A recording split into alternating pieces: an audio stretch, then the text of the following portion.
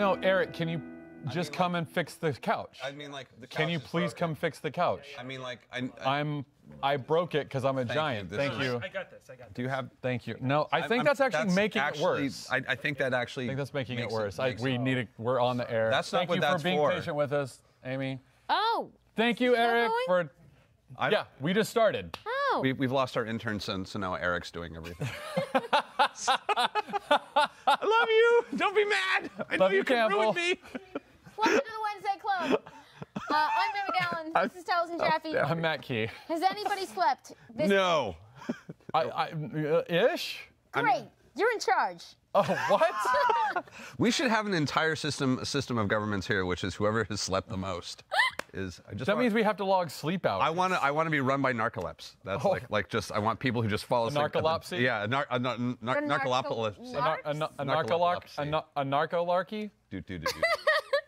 I don't know. I may Hey, have- everybody. I Welcome may to have the Wednesday gone Club. clubbing I'm Matt last Key. night. This is Taliesin. That's Amy. I have eyeliner. It's great. Hi, Mom I and am Dad. actually very excited because we are segueing from last week's discussion into a deeper discussion of this amazing woman who unfortunately passed away quite recently. Very recently. But before doing so, was a huge and incredible part of comics. Her name was Marie Severin, and you are going to be just hearing stories about her for 2 years because everyone loved her and she was amazing. If I may, you know the story about like the guys who discovered DNA, like Watson and Crick, is that their Yeah. names, I believe?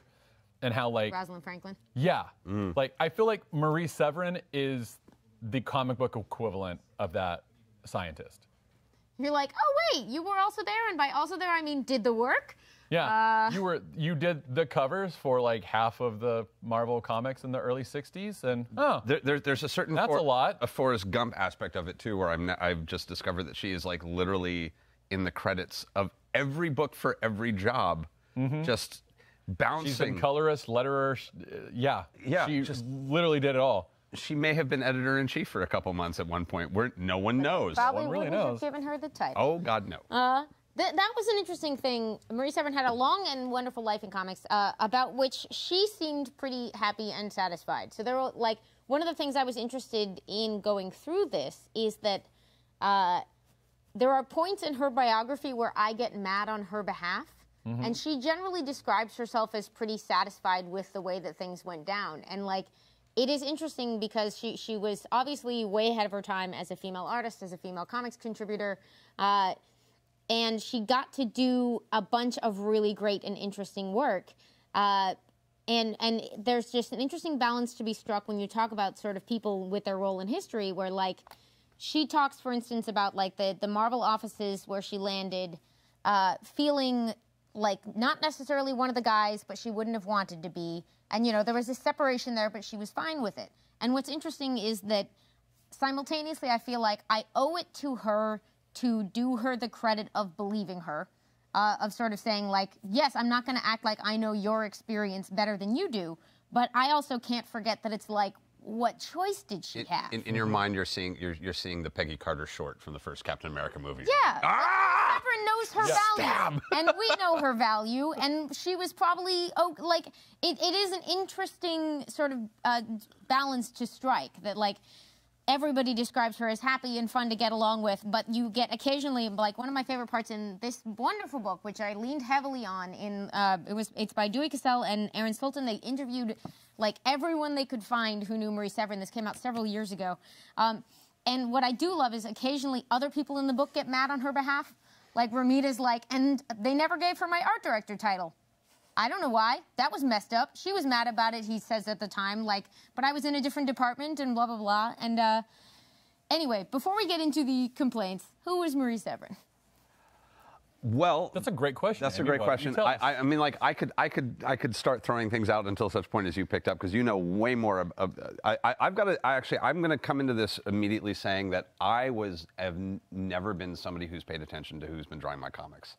I struggled at like I pay attention to the writer. I pay attention to the writer, my own, and only in the last like few years have I started making like an honest to God attempt to pay attention to who's drawing my comics. Yeah. And I know it's a terrible failing, and I'm well aware of that. We all have to have a few, or else we're not interesting people. But other than like a handful of artists who are really avant-garde, I tended to just sort of if I didn't enjoy the art, I would just sort of breathe deeply and go along with the good writing, or if it was a beautiful book that with the writing was not really captivating me, I would just take in the art and move along and enjoy it in that direction. So I'm only a couple years into my trying to pay attention to who's drawing my books, which is all leading to this is an amazing story of this. She was a she was an artist who came out of an artistic family. She went to Pratt for like 5 seconds, apparently. That was interesting. This is where my sister goes. Oh, is it really? Yeah, Oh, my nice. sister was at Pratt, so. She and her brother apparently both kind of considered art school, decided they wanted jobs, and just stopped. But yeah, so. And she worked as like a bank clerk or something like that until Briefly. her brother John was like, by the way, there's some artwork over here at this EC place if you want to give it a spin. And she, oh, yeah, that sounds fun. Okay. It is what I want to do. At least that's all the descriptions that I read of that exchange was, I'm good at that. I should go do that. All right, cool. I'm going to go do that. Bye, Bank World. And it is pretty inspiring that she says, like, she was raised in an artistic family and never got the message that girls weren't supposed to draw. Her father was in fashion design, if I read. I believe he, according to this anyway, he did product design for Elizabeth Arden. So he was designing labels, and he was designing like it was it's what now would probably be like graphic design or like an associated job, which was artistic in nature, but not directly like illustrating or putting art in galleries. And her mom sort of like did clothing design around the house and other stuff, and sort of had that like an artistic temperament. Or she always talked about her mom's color sense. But so they grew up, she was born at the end of the 20s, and John was born at the beginning of the 20s. And they grew up together in Long Island and Brooklyn, because a lot of comic books was determined by proximity, as Jerry was telling us about last week, which was super fun, by It was the so way. fun to have. Yeah. I went and read all of Infinity War, by the way. Oh, yeah, it's so good. So good. It's so good. So good. It's so fun. Got my While we're Loki on the fix. topic of last week, I want to show something off that I got. Oh, yeah. I'm so sorry. Yes. I don't want to distract from Mary Severin. Yeah, I'm And very do we have excited. letters today? Because I forgot to ask. I also forgot to ask. I don't think that we do. Liz is telling me no. Is All that right, correct, not this Liz? week. Yeah? No? Yeah? You would have told Okay. us. It's not my fault that the good clubs are on Tuesday. I want to reiterate what I said to you guys via text earlier in the week of saying I can't wait to learn about Marie Severin from you. Like I did my best to read as much about her as I could and everything, but like she is so much more for like you are, like she's a hero to you, and I'm excited to learn at your feet. But on the subject of last week, Wits End number 4. Whoa! This is the first appearance of Steve Ditko's Mr. A, which is why I bought it. But I thought it would be good for us to see what that looked like back in the day and what was influential. And, you know, I bought this for you guys, really, is what I'm saying. You're so selfless. Oh my God! Oh wow! Look at that. So Wits End was, of course, the magazine that we talked very briefly about while Wood started. Or Wallace Wood, or whatever we're calling Wallace, him. yeah. But yeah, Wallace Wood created Wits End. Is like it was sort of like, I feel like it was the image revolution before the image revolution. It was, no, artists and writers should own the rights to their creations, and come to me and we'll publish whatever you want. Like it's kind of like Image in the early 90s, you know? Or like the black and whites of the 80s before there was a direct market to support them. Oh, here's just poetry. Okay, I'm sorry I'm not showing off too many of these. Some of these images are not Twitch It appropriate. is mature. It is mature content. But it is. I'm going to Beautiful find something art. that I can show. List off some of the contributors. Oh yeah, let's take a look. It's a little Words from Wood is the editorial. Oh, how lovely. with a little cabin. Look at that. Yeah. Oh, I don't know why I went up north. Flash, Gordon, that is. Nostalgia Press, proudly. Sorry, wow, that's a whole thing. This is actually their letter That's an column. ad. Yeah. So I love this. This issue, and perhaps from now on, I have decided to dispense with editorial attempts to explain what this book is all about and get right to business. So it's issue 4, and he's given up trying to tell you what this is. Yep. I don't know if there's a list of contributors in here. That's Frank Frazetta on the That's back. Frazetta on the back. You Actually, can show let's- that one off. Let's show off. Hey, it's a Frazetta we can show. Look at that. Yeah. You may Frazetta's or may on the not back of it. recognize the name Frank Frazetta, but you recognize his work. He is basically who you are probably picturing if you close your eyes and imagine, warriors fighting monsters. If you were born in the late 70s to early 80s and had a friend who was not a stoner yet but was probably going to be after he turns 15, this was the art on his wall. Without a doubt. Also, if you've watched the He-Man documentary, he was one of the primary influences on the design of He-Man. And a lot of heavy metal sort of has his feel. So I want to show some of Mr. A really quickly because it has such a striking, and I think this looks. I think the first page is pretty. Not the. Okay, here we'll do the one with the mask. The one. This is. I mean, like it's such double checking. Okay, yeah, it's such striking lines. Beautiful deco. Look at this. Look at this beautiful heavy. I love the way that the mask clicks on. It's just that whole little image right there is so sharp.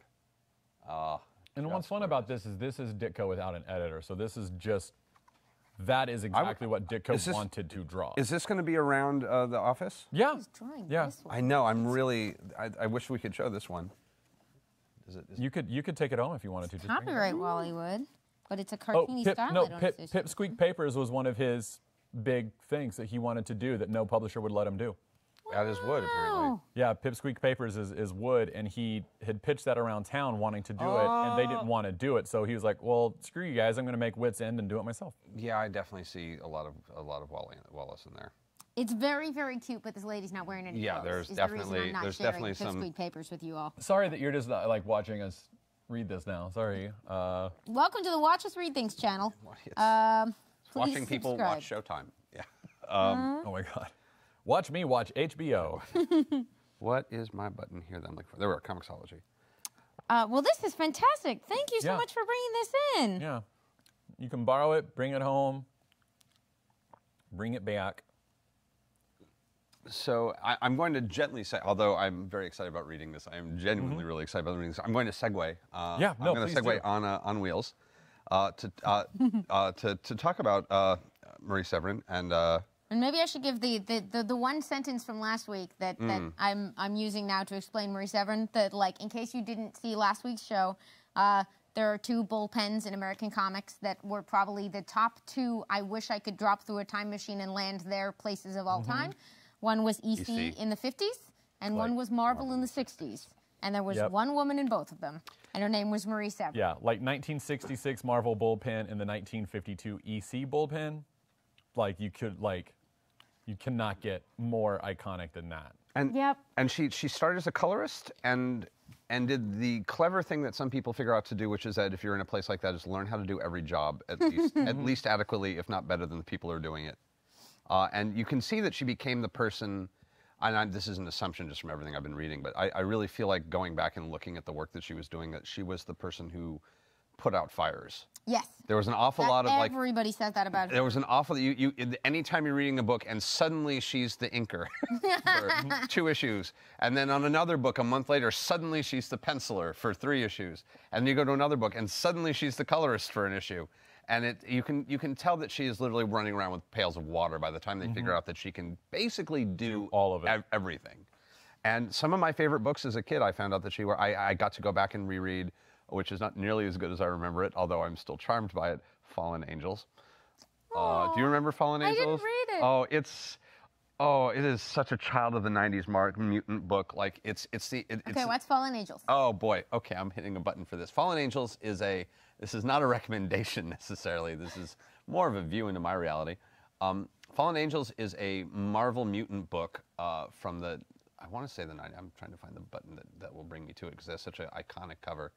It was a mutant book, which was the nobody understands Sunspot, so he's going to run away, and find a group of ridiculous, like, not mutant, not anti-hero teenagers. It was back. There was a whole genre of storytelling back in the 90s, which were runaway teenagers are cool.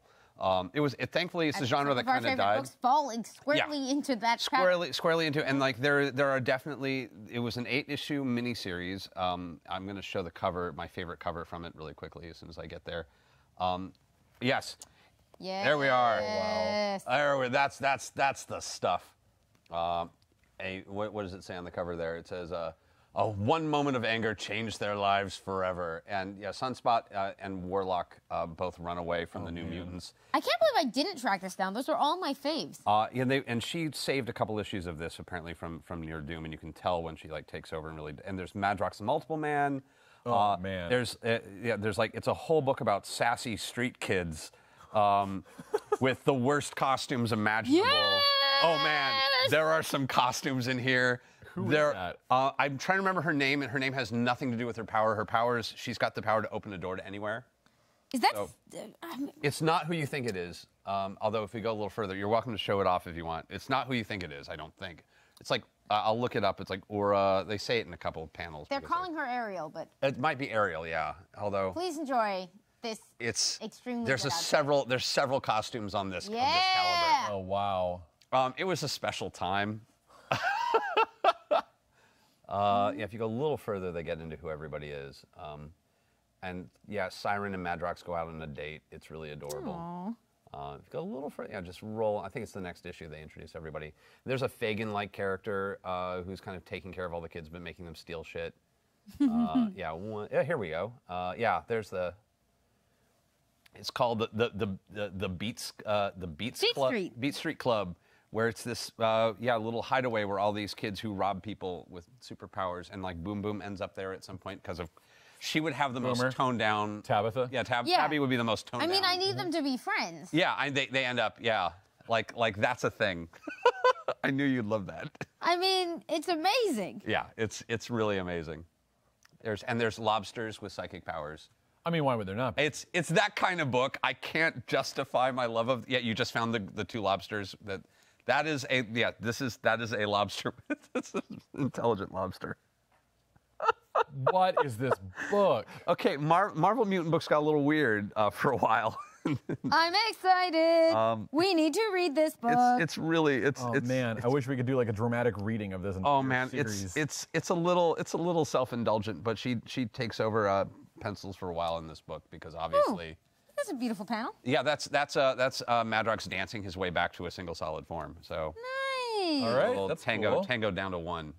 All right, tango to one. I am now highly distracted. But this is an example of her probably putting out some fires behind. Oh, definitely it was because it was a book that she hopped in onto and then hopped off of very quickly. But it was and finding her work on Comixology was very difficult. Yeah, it was. Because she's a part of everything. Because she's a part of everything and always a different part of everything. So I wanted to see her color work. I wanted to see her pencil work, some of her writing work, which I did find, which I was quite pleased. Okay, I'm actually really glad that we ran into that dancing himself back together panel because I hadn't realized this is one of the issues she's the guest penciler as credited on this. And that falls into something I had never noticed, but that gets called out in this book. All the parts of the jobs that she did were incredibly valuable for getting comics out. For a long time, they joked that she essentially was the production department. It was like her and one other guy. But as a comic book fan, we tend to take special notice if you are like actively the penciler of something and sort of wish that there had been more opportunity for her to have long, steady runs on things and develop signature styles.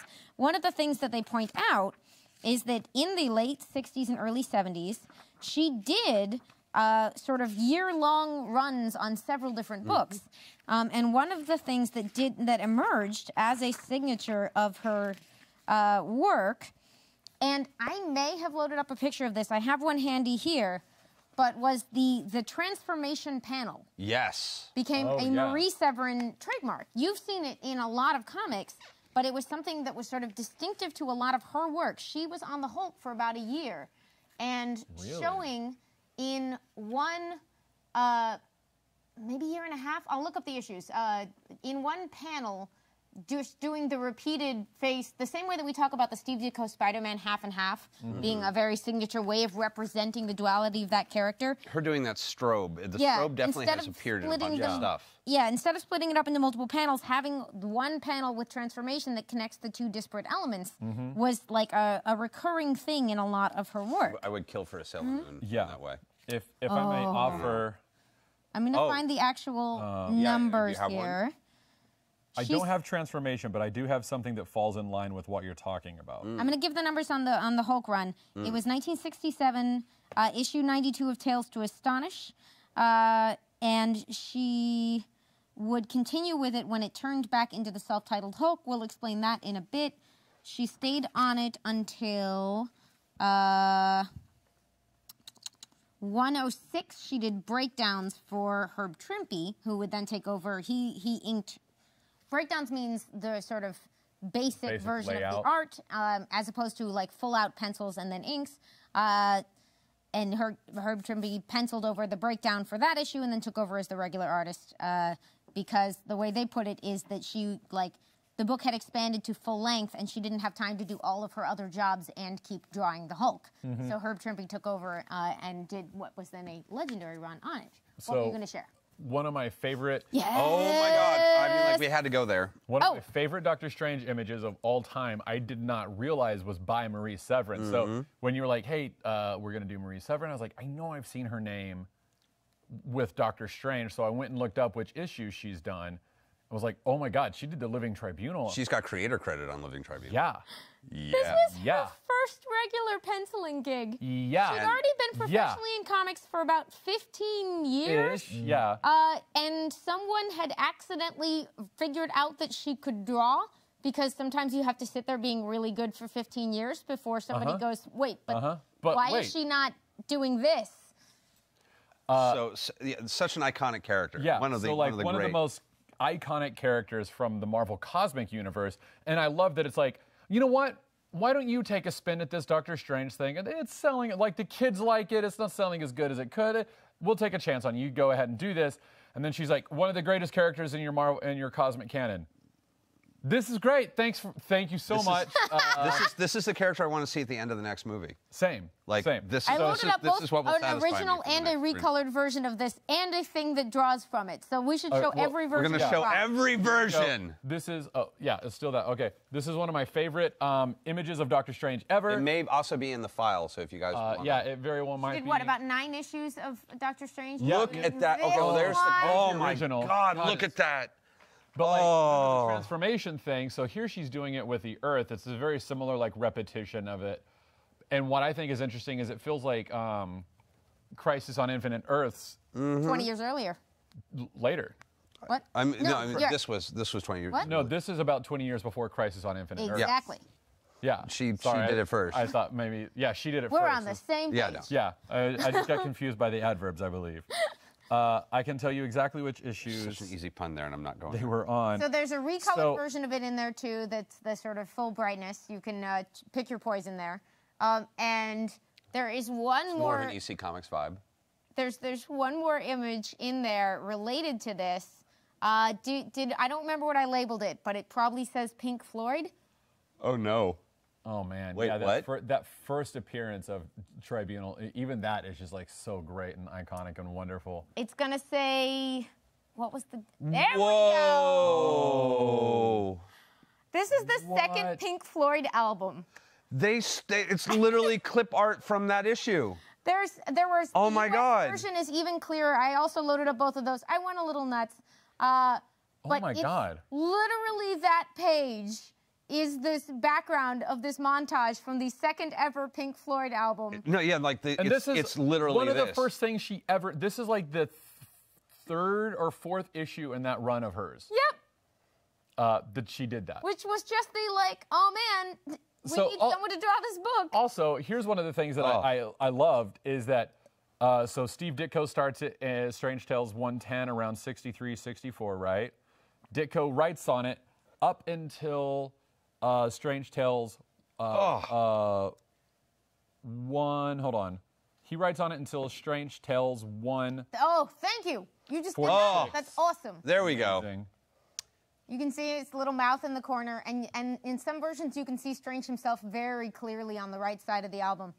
I guess they I don't know if they told Marvel they were doing this. I doubt they did. Oh, yeah, there's Doctor Strange right there. Amazing. So Ditko does it until Strange Tales 146. Then Bill Everett takes over for him. Bill the Human Torch Everett. Bill Human Torch Submariner. Namor the Submariner, Marvel #1 from 1939, I think that is, right? That Bill Everett takes over for Ditko. So Legend, followed by Legend, and then Marie Severin.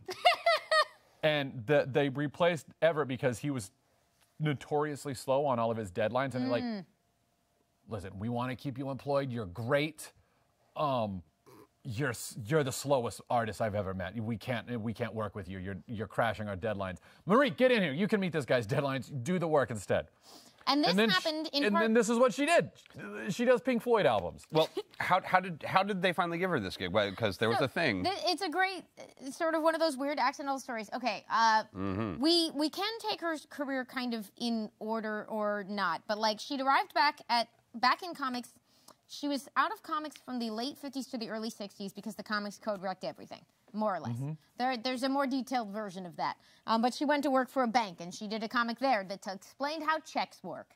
And then she worked for like a film company, and she was doing storytelling stuff. But she landed back in comics in '65 at Marvel. The Marvel Revolution was sort of 4 years in, and once again, her brother was working over there, and they were like, well, she can do everything. So she came in, and she was coloring, and she was doing production department stuff, and she was doing all this stuff. And then a year or two later, as Marvel was getting big pop culture impact, I can't remember now which magazine, but a magazine wanted to do a feature on Marvel. Was it Esquire? Maybe?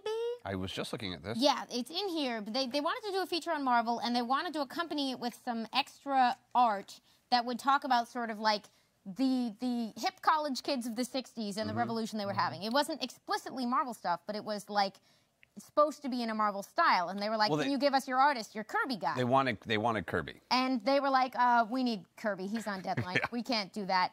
And so I don't believe it is officially recorded whose idea it was, but they were like, Marie's fast. She doodles all the time. Because this was even though she was doing other stuff, like, Marie drew all the time. She drew little cartoons of everyone around her constantly. The one thing you find on every page of this book is people going, I wish we had saved all the little cartoons that she did. Her friends did, thank God. There's some wonderful ones in here. So somebody said, Marie from production can do your fill-in art for this thing of like the college heroes. It's these little profiles on like protesting students. They're adorable. Here, not all your Supermen are in the funnies. Meet Super Student. It's the 1966 September issue of Esquire magazine. And it varies who kind of gets credit for this, but it's often said that Martin Goodman saw the resulting magazine article and went like, that's from the lady who's the production department? She can draw. And was like, why are we not using her? We have someone just Seems sitting like a terrible around waste who of can talent. turn in, like, your Jack Kirby was too busy, here is your superhero art.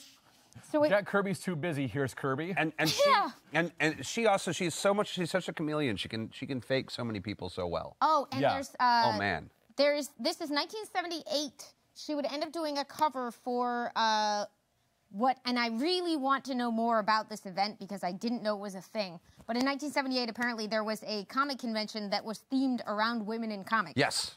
And that's loaded in somewhere. Oh, you've already got it. Convention program, 1978, women in comics. It's a bunch of heads. Just gonna bunch of heads for time. There we go. Yep. That is Marie doing every style.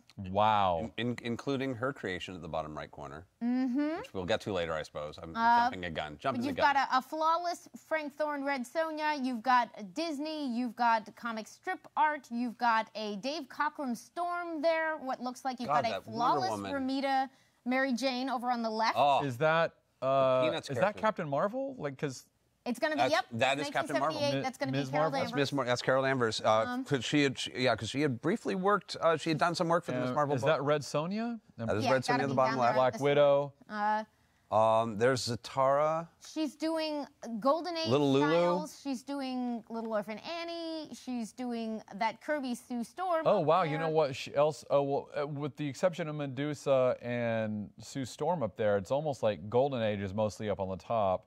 I think it goes then more it gets and more down modern. kind of into silver and modern at the bottom. Because Spider-Woman was brand new in '78. Spider-Woman, I think '78 was the year of Spider-Woman, I believe. Either there or very close to there. Ms. was Marvel, 76, was like 78. 76. Marie Severin was like, you need all of that? Sure. I can do all of that on one program This is easy. illustration. Here, this is one of my favorite pictures from her run, where she's fighting one of the weirder Doctor Strange villains named Zom. Oh my This, God! distorted, Can I Nice. finish this frame? I'm going to bring Yeah. that specifically. He's Doctor Strange has been turned cubist, and like you can see in the whole page, this is just one panel where everything else is relatively normal. I mean, for Doctor Strange. For Doctor Strange, and right above that picture, the Ancient One has been turned into stone at Stonehenge. Like Zom melded the Ancient One into this, like one of the pillars at Stonehenge, one of the monoliths. This is also interesting because you can see the very effective but very pragmatic color sense that Yes. she was. I don't know if there's official credits for this. I would expect that she probably colored this herself. Probably because so. She was There's not. coloring Yeah, there weren't most credits things. for it. But you can see like at some I also point. love like Umar, Dormammu's sister disappears, but it looks like a dot matrix printer. Like it's just like she was bringing in techniques that she probably learned from, or maybe she already knew them, but the stuff that we saw Wallace Wood doing, we see her doing here. Like that's a completely different kind of paper. Every conversation I've been able to read about her has been that she was extremely observant and was always watching what everybody was doing and just kind of absorbing them. So yeah, like on this page alone, she's got like this weird, like, all right, I'm gonna paste this into the frame. Oh, and here's like some weird art, it's like cubist artwork. It's so. Yeah, Her job at Marvel, especially in those early years, was to kind of do a little bit of everything. To if something needed to be changed when art came in and they didn't have time to send it back out again, and they just needed someone who was already in the office to change it, that was something she was there. Those were called paste ups, or doing corrections, or other things like that. She was supervising most of the color most of the time. There were a lot of very talented colorists who ended up working at Marvel, but at a certain point, they gave her kind of the honorary-ish title of head colorist, and she was supervising a lot of it. There was a part of the job that involved sort of giving ideas and direction for covers or sending out sample ideas for covers, and that tended to also be uncredited work, but they've discovered more and more that that was a Marie Severin cover with this person doing the pencils over it, but she kind of roughed out the idea, or she inked it over somebody else's idea. That is a job that eventually John Romita Sr., the famous Spider-Man artist, came in around the time she did and sort of was mentored by her, and then ended up he did the official art director job for a long time, helping keep everybody sort of coordinated and doing roughs for covers and things like that. And when he moved to special projects, she took over officially that part of the job and enhanced those level of duties. That was what I was referencing earlier, where it just made me really love him to read about him being there was a new editor at that time, and they weren't getting along, and he was sort of being petty, and he didn't give her the title, and just called her head artist instead. But it is interesting because very rarely are you reading sort of accounts of the history of comics, and it's no one's and then head artist Marie Severin of Marvel Comics. So there. Yeah. I get excited, so I focus on the things that didn't go well. But the truth is that she was happily doing a ton of productive work that made Marvel Comics what it was for many, many, many, many years. Do we want to go backwards to EC or forward to other things she did at Marvel? I mean, we've covered Marvel. I can go anywhere. I've got a giant pile of things that I eventually want to show off just because she colored one of my favorite EC stories, which was the Wallace Wood My World. Oh. She did the colors. Do we have any samples for that? I don't have anything. They're on my computer. I was going to say. I forgot we do have some. Let's go back and talk about how it worked at EC. Yeah. Yes. Because we went over this a bit last week, but people might have missed last week, or they might be watching this in the archives. So there was a company called EC. They are one of the most famous comic book companies of all time. Because what does the EC stand for? Which is originally educational comics, eventually entertaining comics. Here we go. Actually, I do have it here. Oh, there we are. Oh, look at that. Yes. Oh, man. I love her comments on coloring him in particular because she frankly admits that it was quite the challenge. Lots of little fiddly bits and lots of work done on the colorist part to figure out what should go in the foreground and what should fade into the background. But you can see how the way she's in a very busy panel, she's using color differences to bring stuff forward and back to lead the eye around and make everything more clear. And she, of course, loved all the fiddly detail, but also complained about it in a wonderful. It's a lot of work. Yeah. It's a lot of work, and it's got to be done in work. Got 10 days left. EC Comics, there were in the 40s, there were a million, like comics were new, everybody was trying them, tons of houses sprang up, all doing different kinds of work. Some people got reputation for doing tons and tons of work on the cheap, and one company ended up getting a reputation for having some of the very finest artists doing some of the best work at apparently pretty good prices. They, just like everybody else, they were working with crappy paper and very simple printing processes and widely varying ideas about how sophisticated their readership were. But they have tended to stand out from a lot of the comics of their time as they've been reprinted over and over again. And the more people look back at them, the more impressed they get by the pool of talent that coalesced around this company, EC. So in the late 40s and early 50s especially, they were specializing in a few different genres that they tended to be innovators in. They were doing a lot of crime. They sort of invented horror comics. We've done several episodes on EC, so you're probably familiar with a lot of this, but just in case. They were pushing boundaries on science fiction, horror, on crime, on westerns and war stories. They had a range of books that they were doing.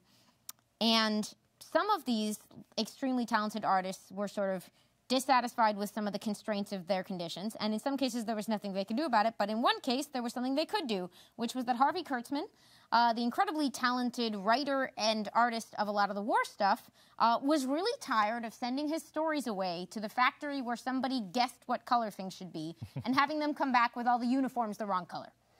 Because he was scrupulously detailed about his research. And he was like, he also demanded that of all the other artists working on his stories and stuff like that. He's like, no. I want you to research exactly how many eyes the fly has. That's what it should have. Like, that's the correct number of eyes. Yeah. So he worked with a different artist, a guy named John Severin, and when complaining, heard that name before. When complaining about these terrible colors they were getting back, because at the time you would mail it off to essentially the printing company where somebody would, because coloring was a chemical process, you needed to sort of etch it into different plates, and it would all be done sort of on site there, and they were separators with these people who made the colors. But they were tired of the very indifferent results they were getting. He complained to John. John said, I have a sister. She's autistic. Which was the level of recommendation that got you in the door and this is generally agreed upon to probably be in 1951, around when she got there, until essentially the company folded in 55 or transformed substantially in the wake of the Comics Code. Marie Severin came in-house and became the colorist of EC Comics. So I think by the end of the company there were two. Was there another one? I feel like there was. I remember seeing credits for a second one on a couple of those stories. I didn't look into it. I didn't do much research, but I saw. Could it have been some of the people who worked on the recolors that were in? Entirely possible. Okay. I don't know. I only know I saw them in the credits. There, fair enough. So, because a lot of the digital colors are people doing their best attempt to restore it, so it is sometimes credited to two people. Because it's that person kind of doing Marie. Yeah. Because none of this stuff got saved. So I have a leading question for you in an attempt to give me an excuse to lift my iPad. My leading question for you is, how did coloring work back then? Gosh golly, I just don't understand. Oh, it's so exciting. And today I get to... Work. Thank you. This is all I wanted today. I get to now pay off the thing that I said last week, which was that I learned reading this book, the mystery of why everyone has blue eyes. Yeah. I am eager to learn at your feet. I know this now, but I'm excited to hear it again. So comics, you've heard a lot of references to four-color fear or other things that refer to like four-color comics. And that is because they were literally made with 4 colors. There was black, and then there was red, yellow, and blue in different degrees. So you had a 25% red, a 50% red. They may have had the 75, or it may have just been 100. Well, this orange here is YR2, so it's yellow, red 2. So that's half red and full yellow to make an orange. And there's blue 2, which is I think 50% blue. Blue 2.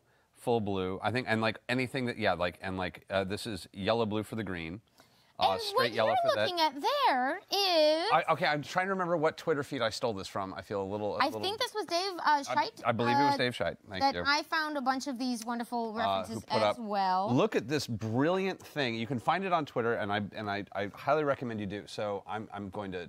This is called a color guide.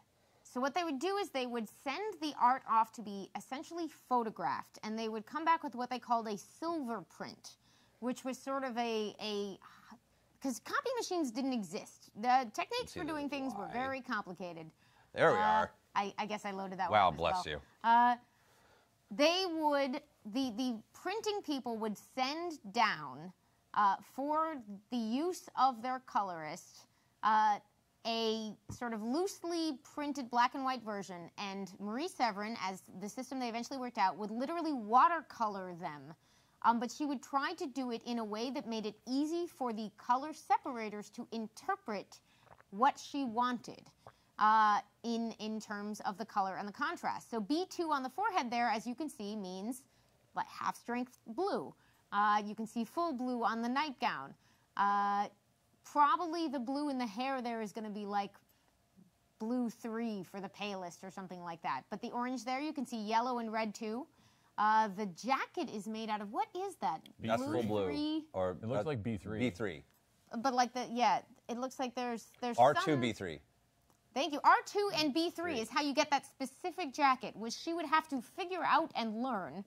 And in addition, she was always trying to sort of rig the color choices to work best with the uneven results of this process. So knowing that they were printing on cheap paper and that you might not get what you wanted back exactly, you would make choices that would likely work even if the color landed slightly in the wrong place.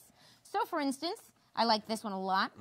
This is the food for thought page, which I think is also loaded. R2B3 is not the droid you're looking for.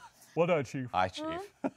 So here's another example page, and you can see the way this one is designed to play to the strengths and weaknesses. She's picked a lot of great contrast. You've got full yellow for the bubble again. She's making those little heads in the background stand out by choosing wildly contrasting colors, so they'll come through clearly. But this front panel is entirely blue. It's moody, it sets it apart from the rest of the page, and it does not depend on that color landing exactly in the right tiny fiddly bits that they might want. What is that, a Jack Davis? Is that, yeah, Jack Davis art. This is one of the only companies where people signed their art, which is amazing. It was the first company to really do that, to allow that. That table also, one of the things I was talking about is some of the colors had a reputation for bleeding more than others. So knowing what colors you could do fine detail with would definitely have an effect on the art of what and what would be okay to bleed over and what would become a problem. So in terms of okay to bleed over and versus a problem, that is where we get the offhanded reference she made to why everybody's eyes were blue back in the day, is that if you gave somebody brown eyes, you'd have to say, we need half red, half yellow, a little bit of blue. However you get the color brown, you need it to be in the same place on 3 different chemical plates to get a blue eye. Yikes. Because if one of them is off, you've got like red bleeding out into the whites of your eyes and yellow over here. Whereas if you give them blue eyes, even if they miss, it's just blue eyes slightly to the right. It's just a blue eye. Yeah. Yeah, it's less of a junk. Simple to color eye color from that period of time.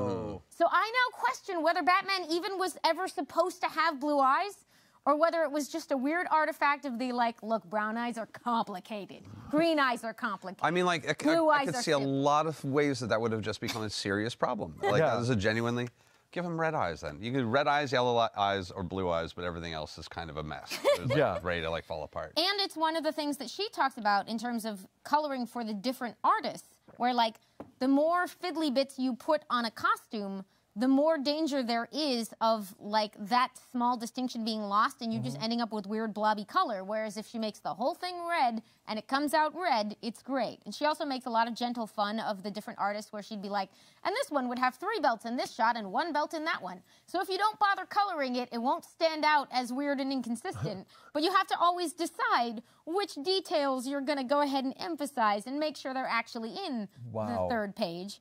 She did a lot of sort of gentle ribbing of the artists that she worked with, even though she was praising them to the heavens because they were all geniuses. They're all geniuses.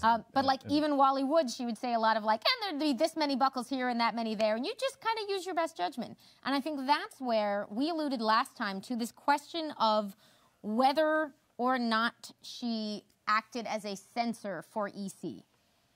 Now this is an interesting one because it gets repeated in a lot of interviews, usually affectionately, where they say, because she was literally a Catholic schoolgirl before she grew up and got a job and then came to work at a very young age at the company that would get famous for publishing the grossest, most out there woman's severed head bleeding It's in good taste. It's in good taste. For a horror comic, it is. Call back to the Senate subcommittee. So there that joke was deep. One of the guys, Al Feldstein, along with publisher Bill Gaines, were sort of the writing heart of EC Comics, was churning out the lion's share of the stories that people were then turning back in. And he's one who, in his interview, he thinks of it as like, she kind of toned us down when we went a little too far. Now, what she says is essentially, if you draw somebody's disemboweled guts and she tries to put all of the appropriate colors in there, it's one of those classic examples of squiggly bits where if it comes back wrong, it's going to look really messy. But if she makes it all yellow, you're like, okay, I can see those guts very clearly. Or in some cases, if she makes it all blue, they would sometimes see those results and be like, okay, she's toning us down a little. And she would sometimes, she firmly denied that she was ever trying to make her artistic judgment substitute for the people doing that, where she's like, no, I could do horror as well as the best of them. That was what we were doing. People were tuning into these books to see the disemboweling. I'm not going to get in the way of but that. The color process. But she does also occasionally make a reference in different interviews to sort of being like, well, you know, if you happen to do that, like, I didn't want them to drag us in front of Estes Kefauver and break our hands. Yeah. So she was kind of it's a little bit of both. I'm pretty sure she was just doing the best job she could, coloring these stories to their best advantage, but there's probably some basis for the joking reputation that she got. I just think, like, I like that she would be horrified by the suggestion that she was trying to get in the way of any of this art, because she considered herself, and very early in this process, she gives some beautiful interviews about the role that color takes in telling a story. And the artist she worked with came to appreciate that, like, she actually cared whether this scene was moody and therefore called for different colors. This scene was sunlit and therefore called for different colors. They ask her in here if she would color the pages as they came in or, like, wait for the whole story. And she basically says, like, I don't understand the question. Of course you read the whole story. Like, it's not phrased that way, but essentially she's just like, obviously you have to read the whole story or you can't. You can really color it. And this is an era where it would not have been that weird to say everything's moving so fast, color it as it comes because we need to hurry. Yeah. But she understood EC the was the kind of place where they would say, if you said, I need the whole 8 pages before I can do the story, that's how it's going to work. Okay. Well, I sorry, did guys. find. I am excited. Oh, and by the way, we will be taking our 5-minute topic at the end of the episode, so please feel free to comment in the chat. Hi, chat. If I'm watching any you, kind of chat. comment, he's watching. Behave. I found a piece of coloring, and I found like some of that messiness that like interesting places where like the color is bleeding off in like odd ways. And if it landed in literally the wrong place, it was called off-register. There's also some really interesting off-register stuff happening in the dress, where you can see, like, you can't quite see it on the monitor, but there's some color shift happening in an attempt to get this very specific blue. Nice. That kind of comes in, and you get like an orange in it. Also. Yeah, I mean, like, and you can see the places where things are kind of like where things are just a little messy. I mean, like, it's nice. Is this a Marie, or is this just a? I don't know. This was just example of old comics going into my. But if it is an old EC comic, it is very probable. This is DC. Oh, this is DC. Because there's Kane's up there. Gotcha. So this is a House of Mysteries. I don't remember which one is which. I don't know either. House of Whispers is out today. I'm excited. I got it. I've started reading this week's books. I've started this week's books. So, after several years at EC, during which we have, she's coloring basically the full-time in-house colorist for these incredible books. And they come more and more to trust her judgment, where she sort of says, like, they looked closely at her, like, for about a second, and then they were like, all right, she's got this. Yeah, she's good. She's got it. They were doing so much work so much quickly. So much quickly. So much quickly, they go. So much quickly. Now, that, unfortunately, the beautiful dream of EC Comics could not last forever. They got in trouble for corrupting the youth. Please see our earlier episodes about the Comics Code. We've done 2.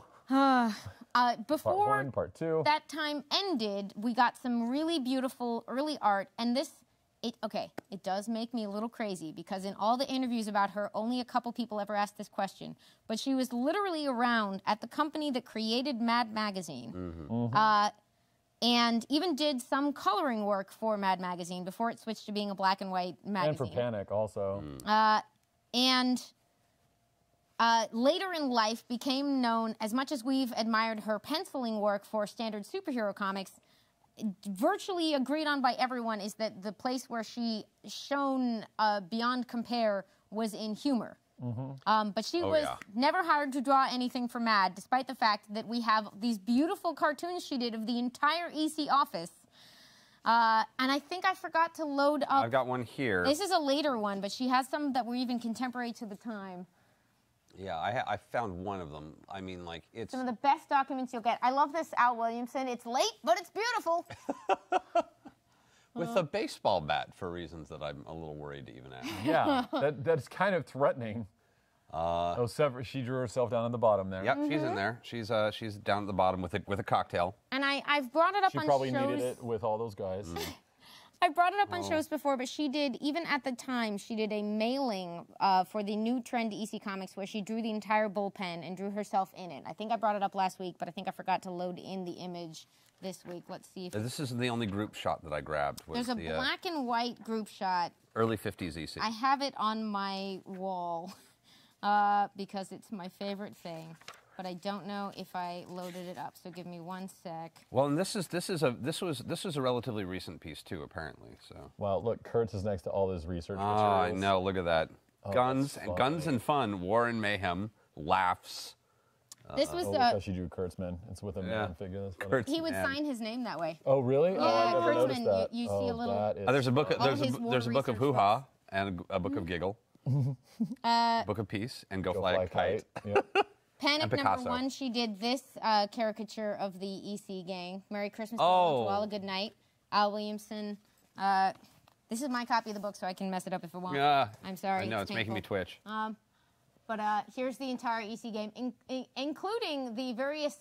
Do you remember reading that, like, Gaines was on, like, weird weight loss pills and things that made him loopy? They're in this image. No, they're not. He's got his serious? reducing pills and his when business gets bad pills and his sleeping pills. Oh, my God. no. And a Oh, my gun God. that is labeled when it gets real bad. Oh, no. That is dark. That's too much. So I can't imagine why they got in trouble with early 1950s America. Also, this one, oh, yeah, that we pulled up last week. I pulled this up last week, but that's one that she did for one of their Christmas parties as well. This is the one beautiful. where he's got the... Here we go. Yes. Oh. Yeah, so she was a good artist. Is that a Rembrandt down there? What is he holding? Oh, yeah. So she... Oh, yeah. Here's her just doing a random, like, Happy Holidays witch. It's baffling. Oh, God. Like, she remembered her EC days very, very fondly. But Look it at baffles that. me the more I look at it, the more I was like, you just had her there and she was this good and all she did was color? I mean, I don't mean all she did because coloring is an amazing and noble calling and she did a great job at it. But it is... Baffling. I can't get over it. For her to have that much talent and to be only doing that one thing. So let's see. I have this ridiculous thing which still blows my mind. Like, I'm not even... Oh, my God. Yeah.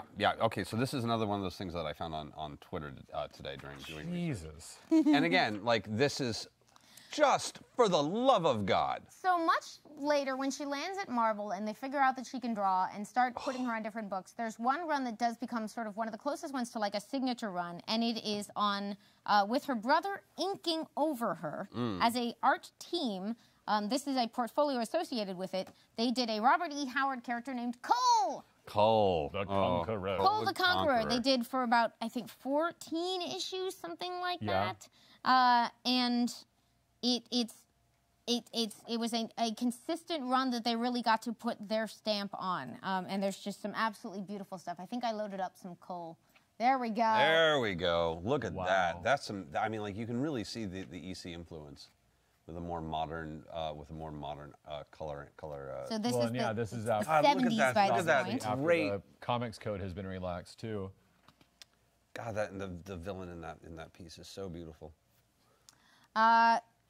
So, okay, I give up on finding that other EC bullpen picture, but I love it because she draws herself in with a little, and they wondered if this was a reference, but like she draws herself with a little whitewash pail, and has, I think Al Feldstein is maybe telling her like, now I want a good clean job, and I think it's just a reference to like her being the like, and I'll paint it up now. Yeah. But it's this beautiful full office shot of like the women answering the phones and every artist with their trademark and signature style, because she just, that was the thing that she couldn't turn off. She drew everybody around her all the time. She drew little cartoons. She drew things. She famously, in the Marvel offices, I assume you guys ran out. We're going to get into this. We are going to get into this. Amazing. Okay. Well, we can share that. Well, one. I was like, I'm waiting for us to get there organically. I mean, you know, I'm just, you know, you've got such a good flow. I'm sorry. Your flow is amazing. This is what I'm here for. So Flo Steinberg was the only other woman at Marvel, and they became friends. So when she did land at Marvel, there's some wonderful examples of her cataloging the, like, because she would do this, she would draw little birthday cards for her friends, she would draw things on the backs of envelopes when she wrote letters to people, she would draw caricatures of everybody in the office. One thing I love about this book is that every time they interview someone, they sort of seem to feel that they were the chief person that she got. Like, Herb Trimpe thinks that he got the worst of it, and Romita's like, she got everything I ever did. It was like, there was nothing dumb that you could say that there wouldn't be a cartoon of you the next day. But they all loved her. Yeah. Or at least everybody willing to talk to them loved her, but they seem to have talked to everybody she ever worked with, so it's pretty consistent. Oh, if people didn't like you, they're far more likely to have something to say about it. You're reminding me of the story of Devo. When they first came out with their, Whip It and that whole sound and everything, they were like, haha, we have the most unique sound ever. No one can ever copy this. And then Weird Al's like, hey, what's up, guys? And he creates like Dare to Be Stupid, and it sounds exactly like a Devo song. And Devo was like, other people can do what okay. Okay, so we were wrong. And Weird Al's just like, hey, what's up, guys? All right, cool. I'm going to go be Michael Jackson now. Peace. Like, it sounds like it's weird to compare her to Weird Al Yankovic. Weird Al. A little weird, but I get where you're coming from. But, like, the fact that she's, like, so multifaceted in her capacity to match other people's artistic voices in the same way that Weird Al can. And then also to be able to put humorous spins on it and to, like, just screw around with people and prank them and everything. It's just like, she's kind of like the Weird Al chameleon of comics. Is she the Weird Al of bit. comics? She's the Is Weird she Al of comics. Alfred Matthew Yankovic of comics? She is. And she was also secretly, like, writing half of the scores of things, and you just didn't realize it. Which maybe he is. I don't know. It wouldn't surprise me. It would not surprise me. We can do this image if you want, because this image. I was very. Show this one. So I saw Lynn on that. And now I'm intrigued. So there's 3 names here. It's Chris, Len, and Dave. Okay. So this is. God, I didn't even have to do it. Look at that. Yeah, I found this. You were already ready. This is apparently what the. It was published, I believe, in one of the fan magazines, as opposed to one of the internal cartoons. Like Probably Foom, maybe. But like, it might have been internal. I think it started internal. Was the vibe I got? That makes sense. It was described as, this is what the fans wanted to do to the new team before they had a chance to read them. This was they were pretty sure these guys were going to destroy the X-Men, because it is 1975, and that is Len Wein, Chris Claremont, and Dave Cockrum. and they are about to. And so this is the fan reaction. So there was fan reaction to, wait, what are you doing to the X-Men? Yes. And then they were like, giant size X-Men #1. Several years. It had been How were they even mad about it? Yeah, that's why I'm asking. That's why I'm asking. So, like, why are they mad? Like, you haven't had an original X-Men comic in 8 years, and we liked it that way. But they're definitely and we liked it that way. So we didn't get new X-Men, and we liked it. Don't give me new X-Men. And yeah, apparently that turned out okay though. she also Oh, that's famously funny. I'd left never heard that. Oh man, I'm learning so much. Oh God, she So documented so much. Like, and a bunch of people in here say, like, I wish they would put out a book of those cartoons. So I don't know if this is reasonable, but I like, in the wake of everybody kind of rediscovering her work right now and sharing their appreciations, I hope that someone is out there trying to see how many they can gather of these old. Oh, what a caricatures. wonderful collection. Because That she would later did I load Foom 16? oh man, we're going to Foom. All right. Because speaking of caricatures of all of the bullpens. I've got some X stuff at some point, but I've also got and also that amazing how to be a comic. Oh my God. Yes, the Foom. Oh my God, this was so amazing. Oh my God. This is one of my favorites because before I knew who this was, we got this magazine in at the shop and I stared at it and pored over it forever. And just like I did with the Issei Bullpen picture I forgot to load in, got completely shocked because I was like, who is Marie Severin? This thing is amazing. It came with a detailed key. It is the entire Marvel office, circa early 70s, whenever 1973 Marvel Bullpen. It is the entire Marvel office, which by that time is significantly more than like the 5 people. She has drawn herself down by the number 16, painting it on the cover with a little ink pot. I assume that's her because she's coloring it in. Let me just make sure. Oh my God, that key is tiny. Yep, that's her, number 79 in the key, painting with a little red pot of paint, Marie Severin. Oh my God. So we could, honestly, you could pick a figure and we can look up who it is because it's so much fun. That's so If there's anybody who amazing. jumps out of here. Whoa. Oh my God, I don't even know where to begin. There's so much happening. Is there someone doing a magic trick over here? I think. Okay, let's look for the person on the far left, standing next to the guy in the beret in the bottom left room. Someone is flipping something into the air. 31. 31. There's my voice. They are listed alphabetically, so excuse me as I skim this for the man. number 31. This is not easy, but it is fascinating. 4 people are labeled mysterious person. That's interesting. Mysterious person. I wonder if it's that she didn't... Oh my gosh! 31, flipping the coin in the air, is another of the most famous colorists of all time. That is Glynis Wein. Len Really? Wein's wife at Look the at time, who is one of the most heavily credited colorists in Marvel history. And was also featured in the when we did the crossover episode with Dan Casey. She was in that 3-comic crossover with Lynn Wein and the others. Oh my God, there's just so much happening. And as far as people said at the time, this was essentially a dead-on everyone in the office from the top, as drawn. Who's by the skeleton? Mirthful Marie. Is there a key for the skeleton? Let's Please see. let there be a key for the skeleton. There is a key for the skeleton. Yes! There's a skeleton in the office. What the heck? The skeletons in the closet of 1963 and 73 Marvel. You know who that is? No. Person without appointment. Wow. That is what is labeled in this key. Wait, The person. skeleton. We didn't describe what the skeleton is. Keep going right there, right there. No, Yeah, to left, there. There we go. That one is keyed in it as person without appointment. So it's just a person who's waiting? And we'll keep They waiting. have Just died died. of old age in the Marvel offices that because is they did so not make an appointment. funny. And okay, in my head, the idea that, like, she was literally there when Mad Magazine got invented. And I'm so glad she ended up doing all the Marvel humor stuff, which she did, because I love it very much. Oh man, there's But an does it image. not I make your cannot head wait. want to fall off that you're like, this brain was made for that? For that. She should have been doing all of Mad's stuff. I mean, no insult to the wonderful artist who worked at Mad Magazine. Come on. Glad, like, she did, maybe this is a good segue to the humor stuff, because Marvel eventually started doing their own humor stuff. So you've heard the, comparative advertisements of not Brand X. Brand X does this, but we're not Brand X. We're Brand X.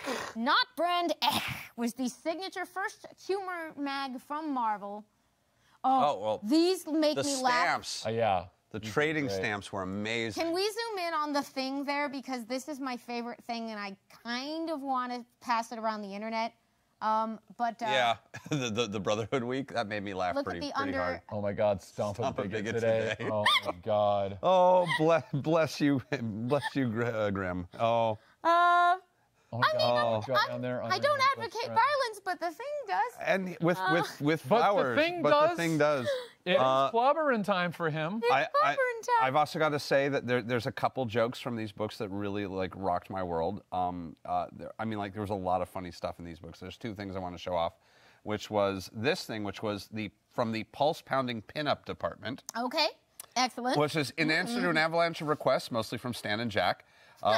Breck boldly presents its first true, oh God, that's a word I cannot pronounce. It's to pulchritudious pinup, a candid cheesecake photo of one of Marvel's most popular eye-catching lasses, demonstrating her own special superpowers for one and all. Here's looking at you, and it's Shrew Storm, not Sue Storm, but here's a pinup of Sue Storm. So scandalous. That made me really happy. So funny. That was like, oh, what a... Enjoy, Pilgrim. It says at the bottom. Oh, that is super funny. Now that made me really happy. Here's one of my favorites. It's not from one of the official humor magazines, but it's from a Spider-Man annual. Did you all see the one where she illustrated what a story conference looks like? No. This is how we write Spider-Man in 3 pages. Oh, what did I call this image? It's in the file, and there's 3 pages of this story. Oh boy. She's drawn it, and is there a title or another distinctive thing I can tell you that will help you to know which 3 images this is? I don't know. It's going to say Amazing Spidey Annual, probably. 1, 2, and 3. It's one of the... Here we go applauding! Yes! Oh my God. Thank you. Jazzy Good work, Johnny, Chief. Laughing Larry, and good old Smiley. This is Ramita, Stan Lee, and Stan Lee's brother Larry having a story conference of how they make Spider-Man. And it is a 3-page, goofy comic. Was this in Brand X? It was in a Spidey annual. Oh, and that's what you were just saying. It says no credits because no one will take the blame, but it has been identified as a Marie Severin piece. And it is 3 pages that lay out the increasingly ridiculous way that they come up with a story for Spider-Man. There's a wonderful, there's a guy named Brian Cronin who does a lot of articles for comic book resources, I think, about the history of comics. And this was in a rundown that he had done of sort of contemporary Marvel depictions of how their writing process worked. Because they made a lot of sort of joke comics about how that worked. So one of them was this Marie Severin story that gives us sort of our best evidence of how that worked at the time, which is just mostly Larry getting increasingly desperate and them using that to come up with their storylines. So let's see. Larry's trying to get a piece of candy or something, and they're like, "Oh, okay, an ordinary human, he gets heartburn from eating a Sour Patch Kid or something like that." And they're like, "Oh, perfect. And May gets sick. She gets heartburn from doing something." And he's like, "No, that's not what's going on." He's like, "Now I've got now I'm choking on the piece of candy." And they're like, "Right, okay. Aunt May chokes on the piece of candy, and then this happens, and then that happens." And they, over the protests of poor hapless Larry here, they work out all of the beats of the story. Of course it's terrible. Spidey gets her pills, 2 pages. Second page, and one sticks in her throat. He gives her a helpful smack between her shoulder blades. Full page action. One page action. Now cut that out. After the last story conference, I was homesick a week. But did we get a story? Here's a twist. May get rid of the heartburn, doesn't get a heart attack. She breaks her back. This is Stan. Imagine. Spidey confined to house, 4th page, while crime runs wild. What to do?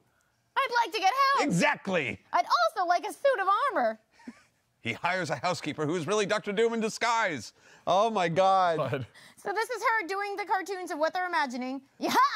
Spidey catches housekeeper abusing icebox privileges. Three-page fight. Why Why can't I do my work over the phone? That's it. Ame picks up the phone to call for help, and the impact fixes her back. 4-panel continuity. Oh, this is so insane. I quit. Perfect. Spidey won't let Doom quit. Everyone around here is nuts. You getting in on this or not? No, I'm enjoying you. That's guys. the answer. Doom traps Spidey with an atom bomb hidden in a cashew Is that nut. Stan Lee with the goatee? I believe it is. Oh. Oh, the awesome anguish of it all. Oh, Yep. my God. Maybe if I play my cards right, I'll get transferred to Millie the model. We did it again. Spidey's in a jam he'll never get out of. And how's this for a twist? Next-ish karate lessons for Aunt May. Go carry the Marvel banner high. But what'll happen to Spidey? He can carry his own banner. But watch out. Here's what happens. Roy Thomas being parodied by his friend Marie as an uber beatnik, like, Oh, that's groovy funny. 60s kid. Good morning, Stan. Here's the latest Avengers story. Great plot. The Avengers hire a housekeeper who's really Duck Doom in disguise, and he causes all kinds of trouble. Eat, eat. We're not moving from this office till we come up with another plot. Oh, hang loose. Sheesh. Oh, my God. Spider-Man in the back. Excelsior. Oh, my God. And that's the no credits because no one will take the blame, but, like, that's who you've got sitting around in your office is the person who can just churn out that, like, I don't know if she wrote as well as drew that one. I would imagine that it was a collaborative effort, Yeah. probably somewhat like depicted in my this, God. comic. But yeah, Marie Severin giving us a glimpse behind the scenes of Ramita and just- Stan Lee figuring out Spider-Man. It really is like a shame that no one kept all the comics that she drew. Like the history that we've lost because those things are lost. Like the glimpse into that time, into those offices, the politics, the friendships, the inner workings. Like Roy Thomas was like at that time just a kid who was a fan who like happened into this like he was talented and he had been a part of the community, but like he was a kid, you know, like, and he came in and became kind of like the secret weapon of Stan Lee, you know, so like that's such a great cartoon for that. Some people kept their cartoons.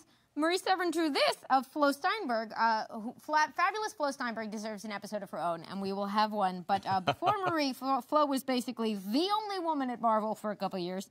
On Marvel Stationery, after Flo refused to buy more pushpins for the Bullpen. Thump pump. Oh, that's funny. What's underneath it? I can't see it from here. It looks like it's printed on stationery that has all their. So that has all the the little That is corner cool. corner. But you can see the like That is cool. the footsteps walking away from the scene of the crime after tiny cartoon Marie has, and she draws my herself as God. the cutest little caricature in all of these. Oh my God. There's also a photograph that I found. Someone was sharing it online of famously people discuss this her tribute after Kirby left the company.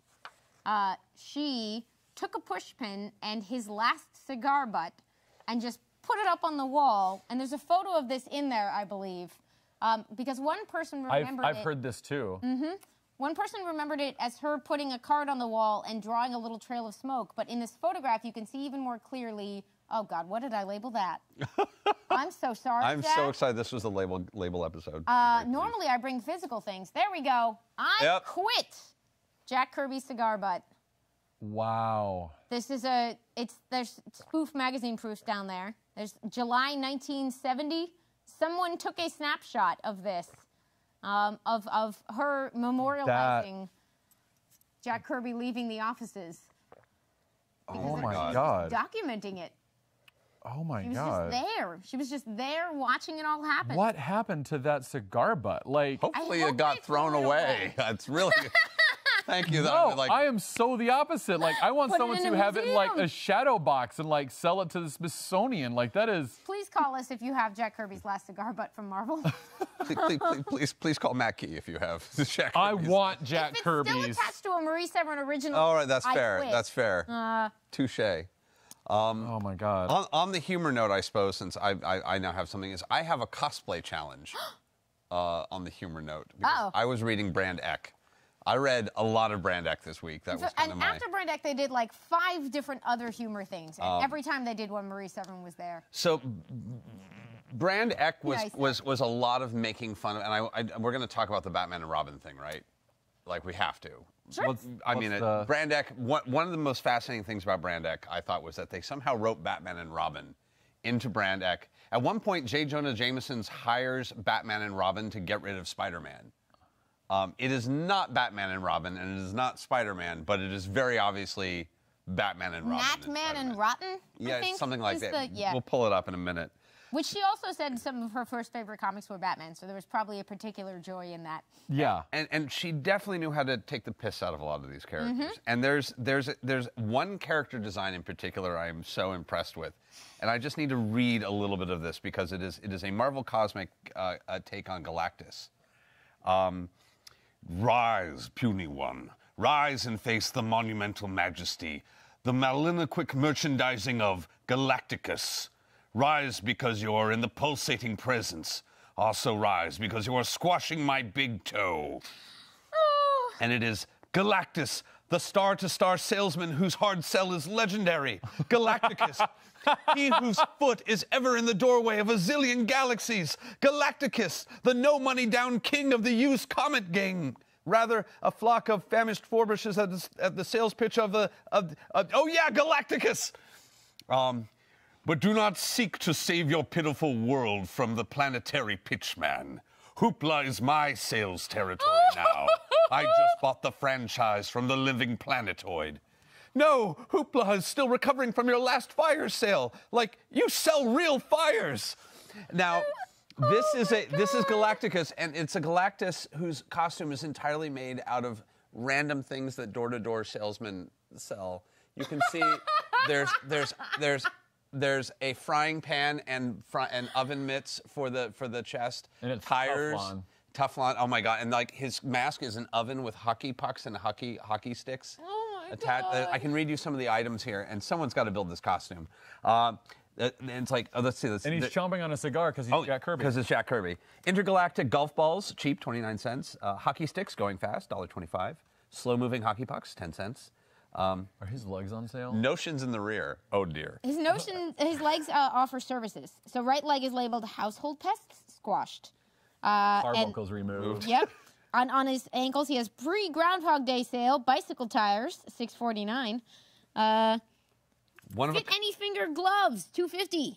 Megaphone, $3.98. Guaranteed to be heard across school lunchrooms. Stringy twine, 7 cents a yard. Oh my God. Where's the other one? If you don't see what you want, ask for it.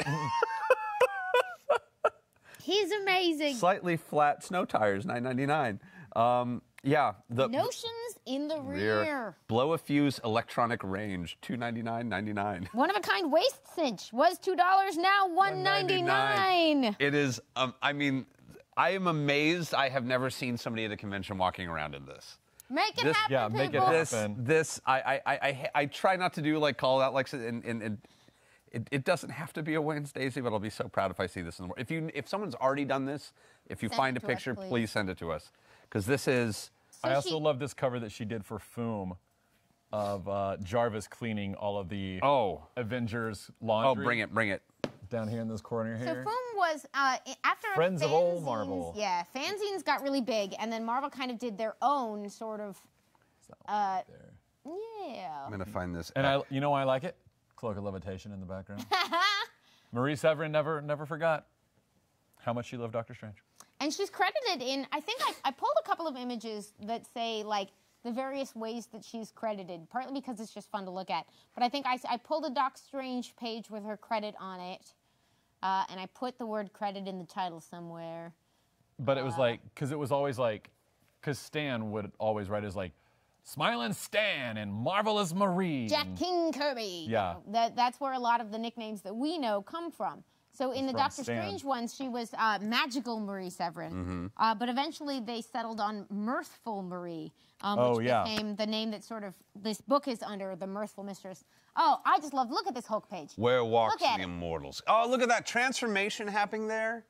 Oh my God, and that's the use gorgeous. Of color is so good. I just pulled this one because there's something amazing to me just about staring at the fact of these, the fact that she did actually at least get credit for this work, that she was putting her stamp on these characters. Yeah, because there were in the golden age, or not the golden, but specifically the silver. There was a lot of stuff that I found that she was credited with, but then when I would go to look at the comic, her name's not on it at all, and I would be like, so is this by her?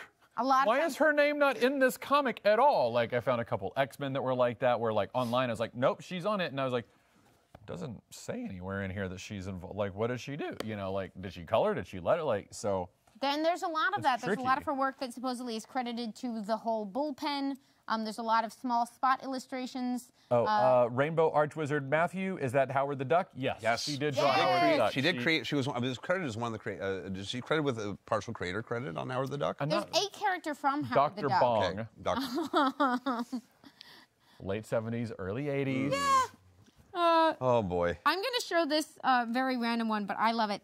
We showed you last time, Johnny Craig, one of the EC artists, drew famously a very beautiful couple of portraits of Marie Severin, looking like glamorous and lovely. Yeah, that was towards the back. The less comical. The color section, right? Kind of a very intense piece. Yeah. So here's, and I should have brought in my giant EC Bullpen one so we could like look at it. But like, here's Johnny Craig drawing Marie as she seemed to him in the young Marie in the early 50s. And what I love is that many years later, she drew this. In tribute to Johnny Craig, the gentleman of comics, Marie Severin arrives early for her sitting, fall 1953.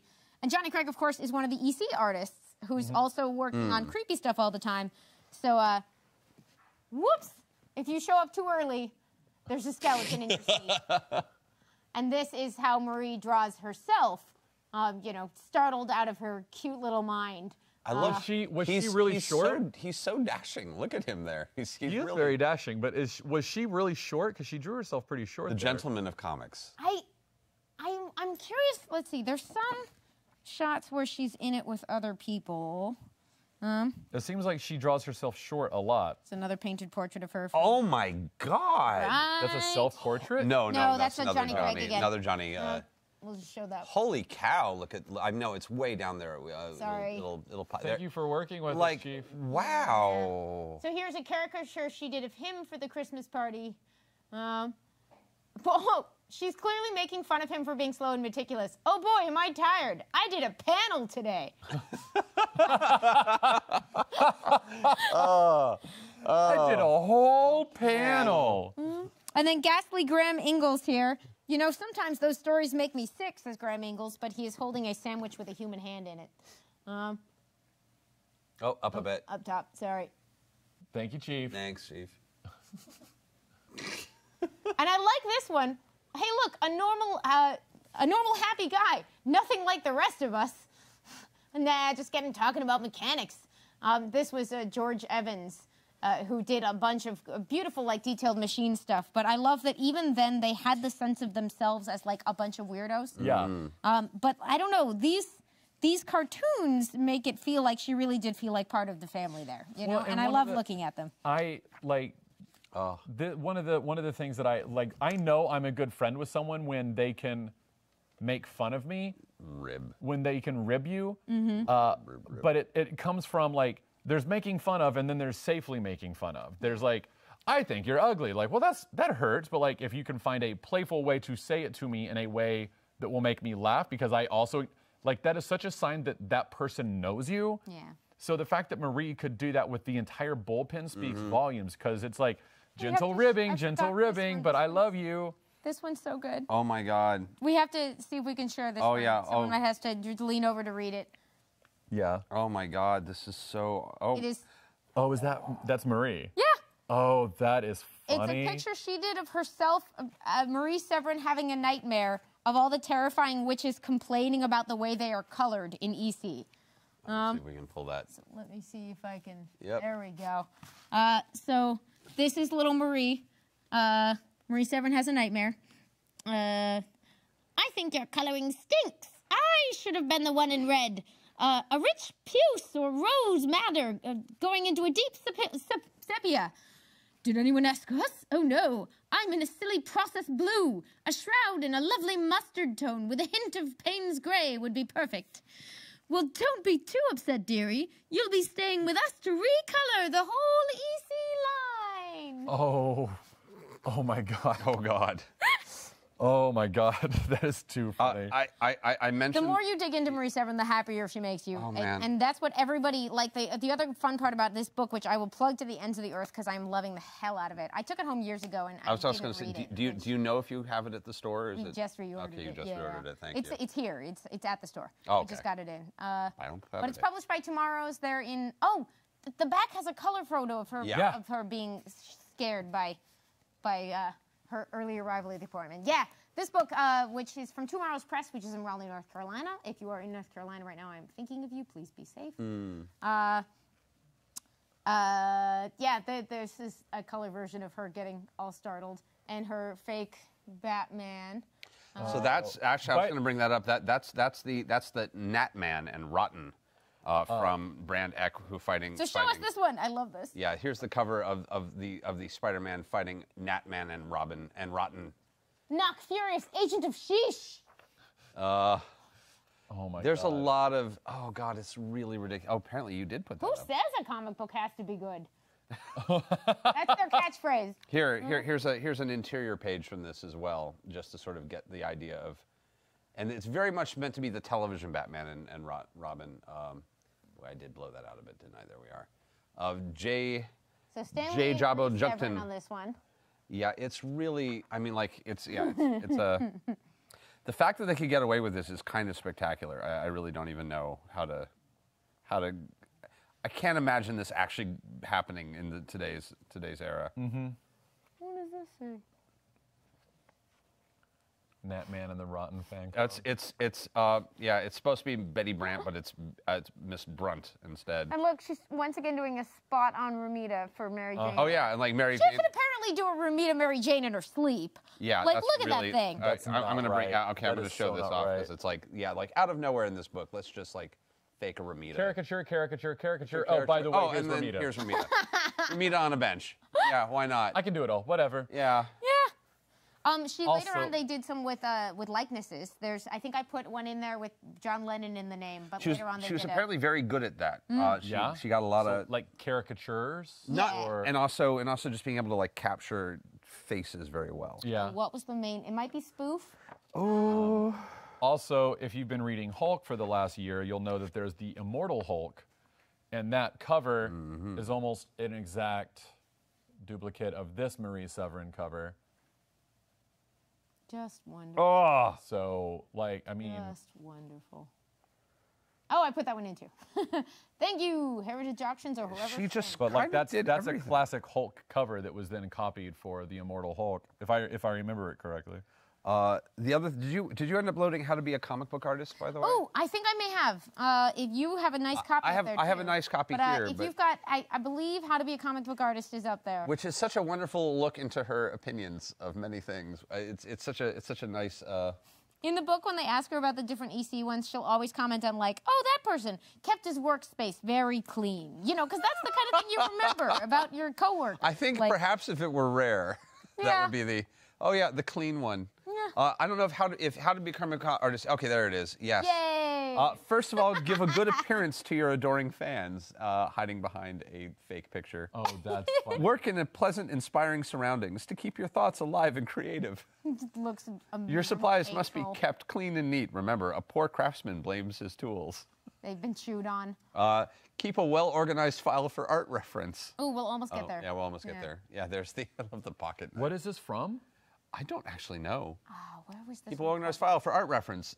The use of attractive live models is advisable. Have a pleasant relationship with your editors. Always schedule your working habits and be on time. from? Running with the portfolio. Be responsive, cooperative, and enthusiastic at the story conference for your next job. When your new assignment is fresh in mind, return home and get a good start, going right to the bar. Right to the bar, ordering 2 drinks. Yeah, I've never seen Wow. that. It's funny. That's dark. That makes me so happy. I like that he looks like Abel from the Yeah. House. So I think I labeled it spoof, but it might be something else. But it does have Lennon in the name. I put too many pictures in this week. very sad. Yeah, I'm see some. Well, every time you think you're done, you find out more stuff she did. We haven't even talked about the cat. Yeah. Oh man, the cat! I reread the cat. Oh, I reread the cat. I haven't read them in a couple years.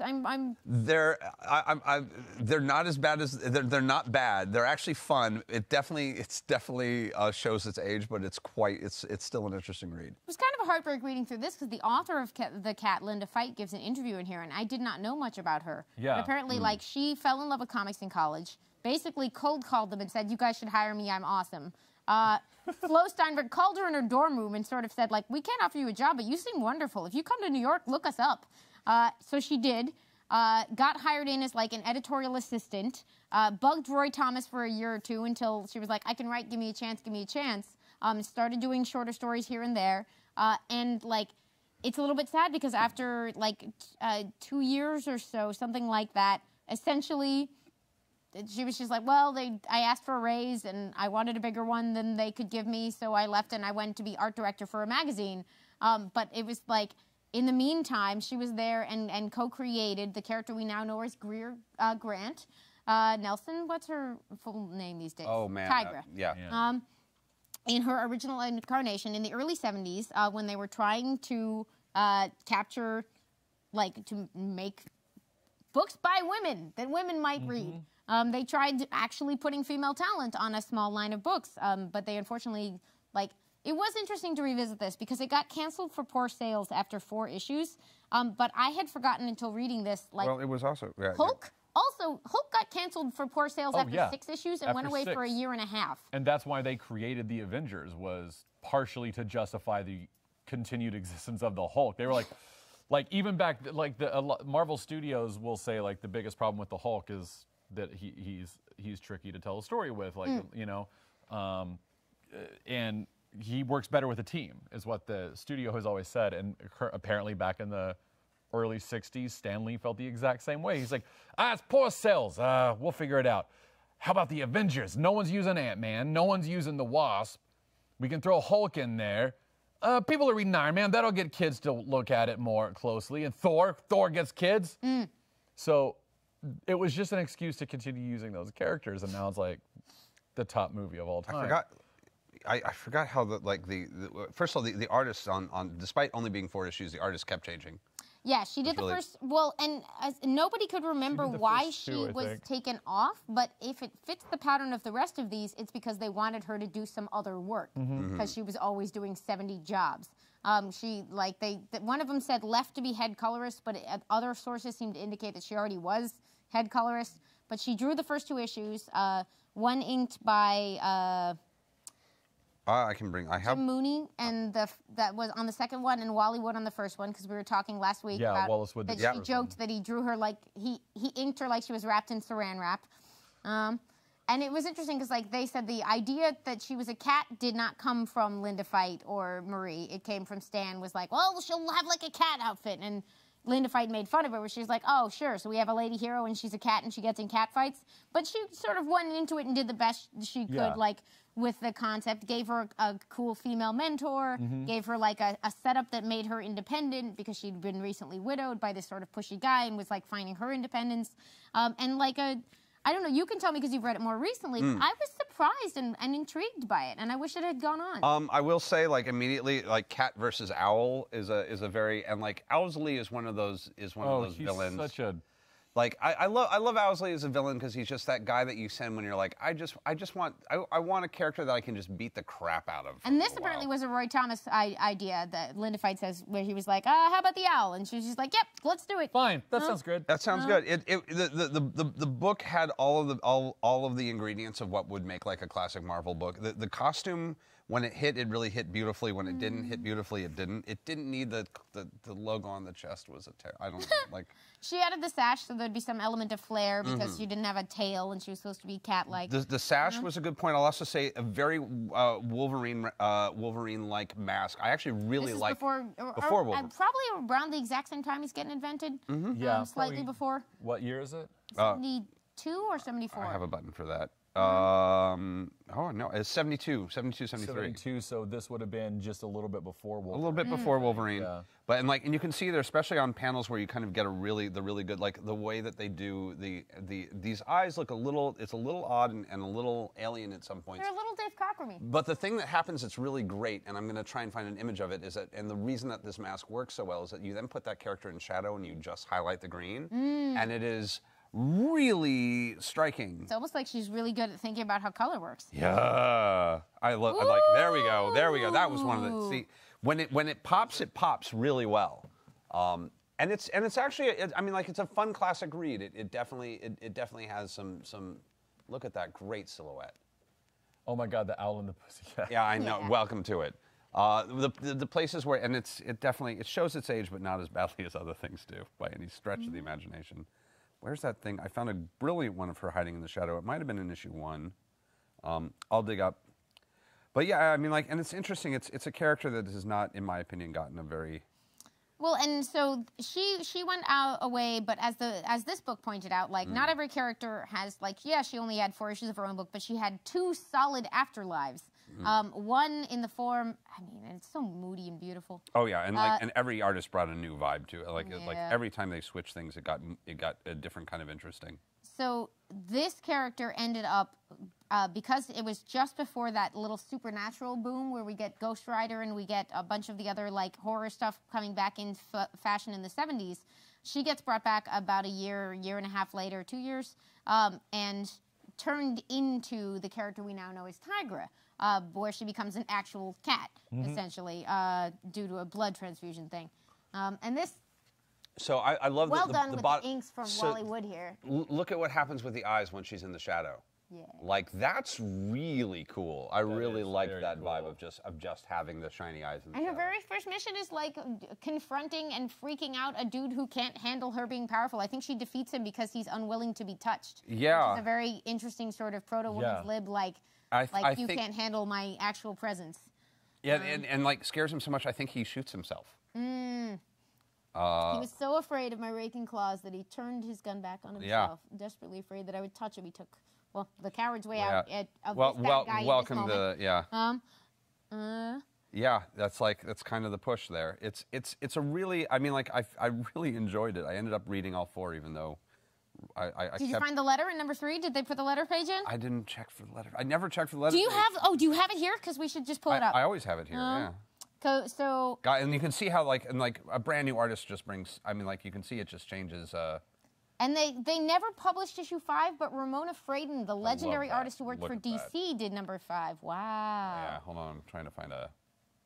Oh. The credits on this? Oh God! Look at the. Oh, look at the Chromatic. Okay. Let's just have to have a moment of the color on this piece. Look at what's happening in like the rainbow swirl that's happening in the net there. I love it. Wow. That's amazing. There's just so much happening. Yeah, let's see. This one would be Patty Greer, Mm-hmm. I think, eventually known by a different name as well. Roy Thomas is still editing these. It's interesting. but- Bill Everett did some work on this one too for the inks on this one. Yeah. Yeah, and I can see, the like, letters in. they did not put the No! letters in. Why? What happens at the? Because I think I told this story last week, but I will never stop finding it funny that in, I think, issue 3 of The Cat, This is what I was yeah. reading at the shop when I had that one letter knock my socks off, because it was like, I'm tired of boring women who don't have any perspective in their stories. I want something with some fire, so I love your magazine. Dear young Frankie from Montpelier, Vermont. This Yeah. is This the is the Frank book Miller. that Boy. Frank Miller wrote into when he was 15. that makes a lot of sense. Looking at those Wally Wood So- inks, probably in combination with the legitimately spirited and interesting female character, So what you're set saying off some is things. I could Marie definitely see that. Severin led to Frank Miller, A little bit. and which the syllogism there is Marie Severin gave us The Dark Knight Returns. A little bit. She was a piece of it. That's a long walk, but that's a walk I'll take. I That's what mean, we call a hypothetical syllogism. the books that you write your fan letters to are usually ones that stuck with you on some level. Yep. So The Cat, by Marie Severin, Gave us the bat. gave us the bat. The Cat led to the reinvention of the bat. At least was part of that beautiful and unpredictable tapestry that is art and the art world. So I'd love to do one like that. Was part of a short-lived line of comics with that Can I sort keep of this mission book forever? I can get you one, but you That's all right. borrow I'll it just for keep, sure. I'll just keep this one. You're gonna love it. You're gonna love it. We so know where much. he sleeps. It will be okay. Do you? Like, Oh man, I have you tagged with the tracker. I had you tagged with the tracker before you were married, man. There's so much good That stuff. actually wouldn't surprise The opening Since there will be chapters- brawl, I've had you tagged with the tracker, man. That Luigi looks shifty. We better tag him. We better tag that Luigi. Yeah. That Luigi, though. I've had the Luigi and Mario both tagged. It's true. She had some high school friends that she stayed close to her whole life. So the opening chapter here has these wonderful cartoons of like her friend literally became a nun. So there's a picture of both of them running away from they're circa the time when Comics Code was disrupting all of their lives. She has an actual cartoon of her and her friend who is a nun, because that's what she did after they both graduated, running away from a gang of school kids throwing snowballs. And it's like the corrupting effects of comics on children, like Exhibit B. And like, it's just such a beautiful, like, it's just a document because she made a little cute cartoon for her friend of them both running away from the traumatized youth of today. Oh, good God. And they're just priceless. There's so much in here. Like her capacity for Oh, there it is. style. Oh, yeah, there it is. There. Oh, please show it off. Yeah, It was there just you like go. a Christmas card she made for her buddy. Up at the top there. There. I'm going to move my fingers. There we go. Yep. Again, thank you to Tomorrow's for putting out this wonderful book. And thank you, Chief, for flowing with us there. Some examples of the evil effects of comics on our children. Have faith, Sev. Have faith is her friend, the nun, who she says the snowballs won't even hit her. And then Marie drawing herself in the corner here. Getting hit by all the snowballs. every Yeah, snowball. she's got like hit by 10 snowballs while her buddy's magically immune. But like, yeah, the poor little children poisoned by the evil effects of comics. Like, what? How does this exist? Thank you, lady who kept them for all these years, because her buddy was just a real talented artist. Like, it's ridiculous. Wow. I want to make sure I get this right before I show this off. But this is what I think it is, right? Like, is this a? I believe it is. I want to make sure that, because I believe this was her contribution. This was a book From a series we love very much. called yeah, there we are. It's Dignifying Science, Stories About Women in Science, and it's a series of shorts. Jim Ottaviani wrote several science-based graphic novels that I love very much. So I don't know if this is actually related to those or it's just his name that I'm leaping at. Okay, it is the one I was looking at. I just want to make sure before I show this off, because it's so I find it so impressive to me that like there's an epilogue 2-page piece in this, the Marie Curie bit.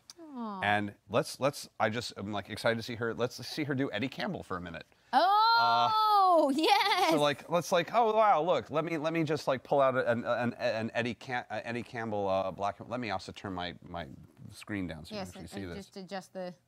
There we go. That's better. So, yeah, here's just an entirely different vibe. Yeah, look at here. I'll turn it. There we go.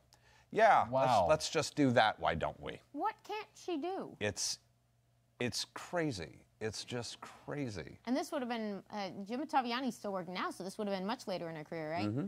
I guess there were a couple of like this is like I want to say 90s, like dignifying women I have a button for that. in science. I like 90s or early 2000s. I want to say. My button was useless.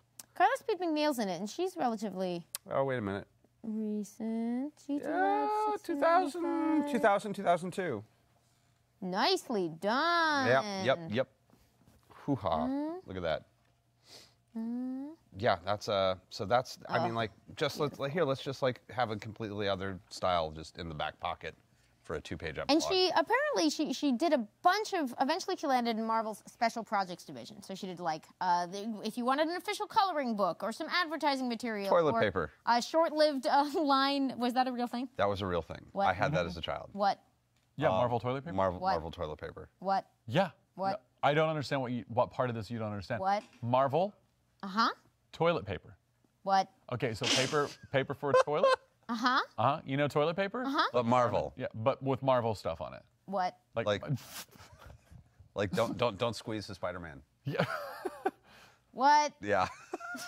I could do this all day. Like there's one one to go and another one to go, and they're both sitting on a couch, and like they both love their toilet I'm gonna paper. I'm gonna see if I can find a picture of this, because this was the thing I had as a kid, and it blew my goddamn mind. It's so two demon bears, right? They're on a couch, and the New Mutants are like outside, and the demon bears are like, we need to use the bathroom, we could use some toilet paper, and they're like, oh, don't squeeze the. It's a demon bear. We have European viewers, and they have no idea what you're talking about. Okay. No. Okay. I'm about to show you a thing that is going to like change your life. Are you prepared for the? All right. I always wanted this. I never had. I had this as a kid. It was the, Mom and Dad. It was the best. I always thing ever. wanted this. There it is. No, never mind. I didn't have to work. Thank you, Chief. Yes, you could read comics in the bathroom on the toilet in the toilet paper. Yeah, and apparently she did those. She was the one who created the original story. They actually were like, no, this isn't just clip art, y'all. It was a very impressive story. Spider-Man was chasing a group of thieves who had actually ironically robbed a bathroom in a police department. And for most of the story, the police had nothing to go on. But that was a joke. That was a joke. That was making go on joke. Wow. I apologize. Wow. So she apparently, someone in the book says like she was on a Muppet Babies thing. Comic. Short, Oh yeah, she was on a Muppet Babies comic. And I think it was Ramita who was like, the real tragedy is he's like, they should have picked her for the newspaper cartoon. She would have left an absolutely legendary run on that. According to like her friends appreciating. Oh my God, it's up there already. I'm so sorry. Oh God. It's my favorite genre is other people saying how much they loved Marie, which by the way, the second you go digging will just be other people saying how much they loved Marie. Oh my God, I forget. Like I had this when I was like 5. This? I was. I mean, like this is ancient. Wow. Yeah. Wow. I love that. Oh Wait, my God. By who and what? What were the credits on there? Go back. Yeah, those back were the one writers' page? credits. Who? Go back one. Who were they? Oh man, that's the leader. By Jim. Salicrup and Michael Nibbins? Niggins? Mike. I don't know who either of these Yeah. people are. And Oh I no. wonder- So this could be her. Maybe she did the box for the tissues. I think she was actually. I think that might just be the. But I know they did several different ones of this as well. Okay, maybe it was like a follow-up or. Either way, this is incredible. Yeah, this was a thing listed on her credits, and I was like, oh my God, I remember that. I remember being enthralled. She continued at Marvel until basically their 90s bankruptcy was in layoffs, and she'd been there for like 30-odd years. She did little bits of work here and there. She recolored EC stuff. Oh, no. She did some work on coloring Batman Adventures, which was really nice. She did some penciling for some indies. What are you looking up now? I my thumb slipped because I looked up Marvel toilet paper and that happened. And I Oh my What? God. I'm so sorry. That's just. Yeah. There's a Mjolnir that you can put in your wall and it holds toilet Paper. paper. Okay. I love it. We gotta I make love that go it. away. Yeah, I'm so sorry. Our conversation has gone into toilet that paper direction. I'm seeing if there's any other art that I pulled of hers that I like absolutely have to have a conversation Oh, about. yeah. Other than that is there beautiful anything you see Submariner. that I pulled that I have forgotten to bring up that you're really sad I did not get to? If you can find the one with the John Lennon likeness, I would still like to share. Oh yeah. Some of her covers are amazing. Oh yeah.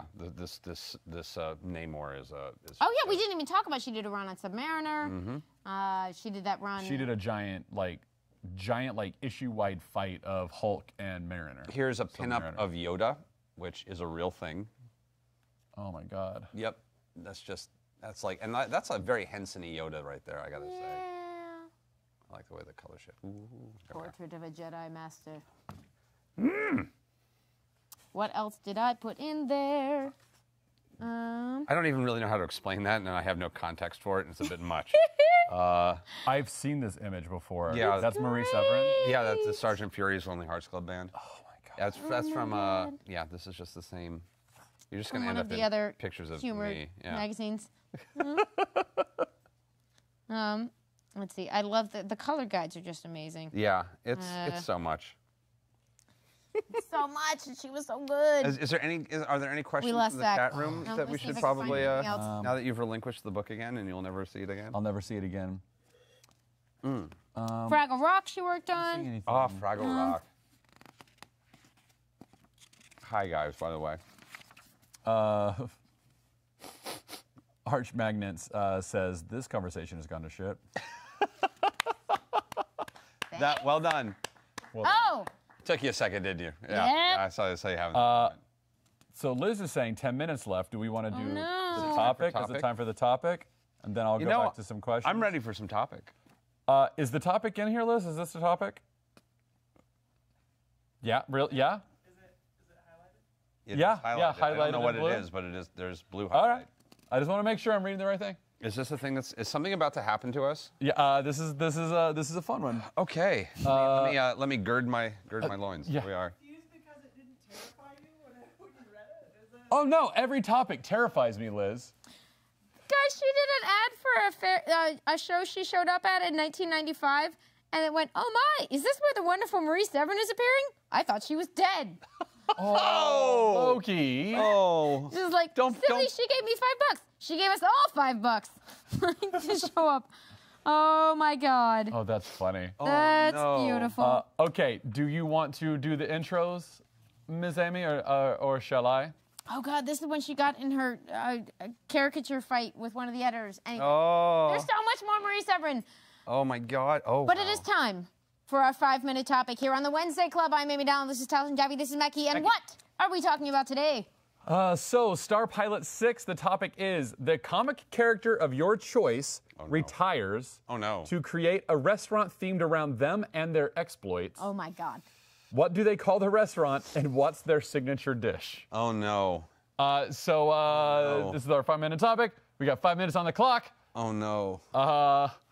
I'm not allowed to say Doctor Strange, but that's all I want to say because. What would he do with his restaurant, though? I mean, it would be the sanctum. Like it would be the sanctum, and like You need a good pun in there. What would he? I don't know the dish of Agamotto. The Sanctum Soup Plantation, or like what? I don't know. Sanctum Soup Plantation. Sanctum Soup. I like it. You got to do something, man. Yeah. Sorry. These are themed restaurants have to pun. Oh my God, I'm so Alliteration bad at punning. puns. The older I get, the worse I get Sanctum at them. Soup Plantation. I'm so sorry, Oh my it's God, terrible. that's the worst. I mean, Awful. obviously. That's not my Booster answer. Burgers. No, it's not. It's not your Obviously, Booster Burgers. I mean, like, is Yes. that a real That's thing already? Like, I mean, probably. Booster Gold would, in fact, open a chain of restaurants based on exploits, some of which would be fictional. Most of which would probably be But like, who relatively would be? fictional. Who shouldn't do this but would? probably Doctor Doom. Okay. Dr. Doom would not be a very good restaurant owner. It'd be Latverian food, and no one. And no one likes Latverian food. Oh, and no. he would and like he would smash everything. Like he would It would all be Doombots. Doombots. You'd be Doombots. served by Doombots. Yeah. Give your order name. Order only Latverian. Tremble before the grill of doom. Yeah. Oh my God. Before the so grill sorry. I don't know what's wrong with me. Oh God. I'm so Nightcrawler's bad. restaurant would be terrible because it would smell very bad in there. All the time. He would just call it Bamfs. Bamfs. Oh. Bamfs is pretty. I would eat a Bamfs. Bamfs I would is eat a a bar I Bamfs. would go to. I would Yeah. definitely eat a Bamfs. Yeah, it might get the wrong crowd who thinks that it stands for something else, and it's like, oh no, this is Nightcrawler's bar. Oh, okay. You know what would be kind of a badass restaurant? What? Ghost Rider's restaurant. Oh. What? Why? No, because it would be like a really awesome like trucker sort of like style, like an awesome truck like biker's Okay. bar. Yeah. Like it could be themed as a biker's bar, and like you have like, because he was also a stunt man, so you would have like some of the stunts that he did on top of like all of his exploits, but all of his exploits are like really freaking metal, like. Blazers or something. Ooh, blazers, yeah. Everyone would have to wear a blazer. No, everyone has to wear like a cool leather Definitely. coat. Leather and coat. chain. Never mind. Yeah. And like then they have like the cooks all have like fake flaming heads. really spicy chicken And wings. once a month, Ghost Rider appears. The chicken wings are really spicy and there's no meat on them. It's just bone. Can there be like one chef who does like a, like at a grill where they're performing and they make big fire things? Like the Benihana, Benihana Yeah, grill. like like Benihana something grill, like yeah. that. Would there be Oh, one- yeah. Do you know? Oh They yeah, have no, a- everything is like flame broiled. And whatever animal you're eating, you are assured that it was guilty of something. Oh. I'm so sorry. I my would God. like they're not a superhero, but I would eat at like a restaurant-based House of Mystery and House of Secrets. I would Oh. absolutely. Like House of Mystery meat would be weird, Don't but think I want to eat that. House of Mystery. What are we eating? I don't know. I don't know. House It's a of mystery. Secrets. What are we eating? We can't tell you. You don't. be like, no, but I just need the allergen info, please, please. Sorry, we can't tell you. You fine. might die. And then you'll go to the House of Mystery. Yeah. Oh God, that's so terrifying. Yeah. Who else should open a restaurant? Oh man, this is rough. I mean, like, Wolverini's. And it's like a hot dog place. it would be a shish kebab restaurant. Yeah, it could be shish Wolverine kebab. kebabs. Wolverini's. Oh. God. Oh. Yeah? Yes. No? I mean, yes. I mean, no. Wolverine would be a hot dog and beer kind of guy. I mean, Yeah. the truth is he would get his friends from Japan to serve him the stuff he actually wanted to eat, and it would end up as some kind of weird, very trendy Asian fusion Fair. restaurant. Fusion Yeah, that's restaurant. fair. It'd be food on sticks. I don't know. I don't think Wolverine would go for trendy at all. I can- Like He would accidentally be trendy, but like, he would never go for trend, but he could accidentally be trend. Iceman could open like a raw food restaurant where nothing Yeah. cooked. Yeah, everything just. Oh, it's all raw. It's all raw. It's just raw food. Everything is cold. Like would the Hellfire Club ever open their own restaurant? I mean. they have their own kind of eating establishments, but Yeah, like, what would their signature? Yeah, they have an irritating strip club already. I don't know. Oh man. There have to be, like, who's canonically a chef? There have to be some.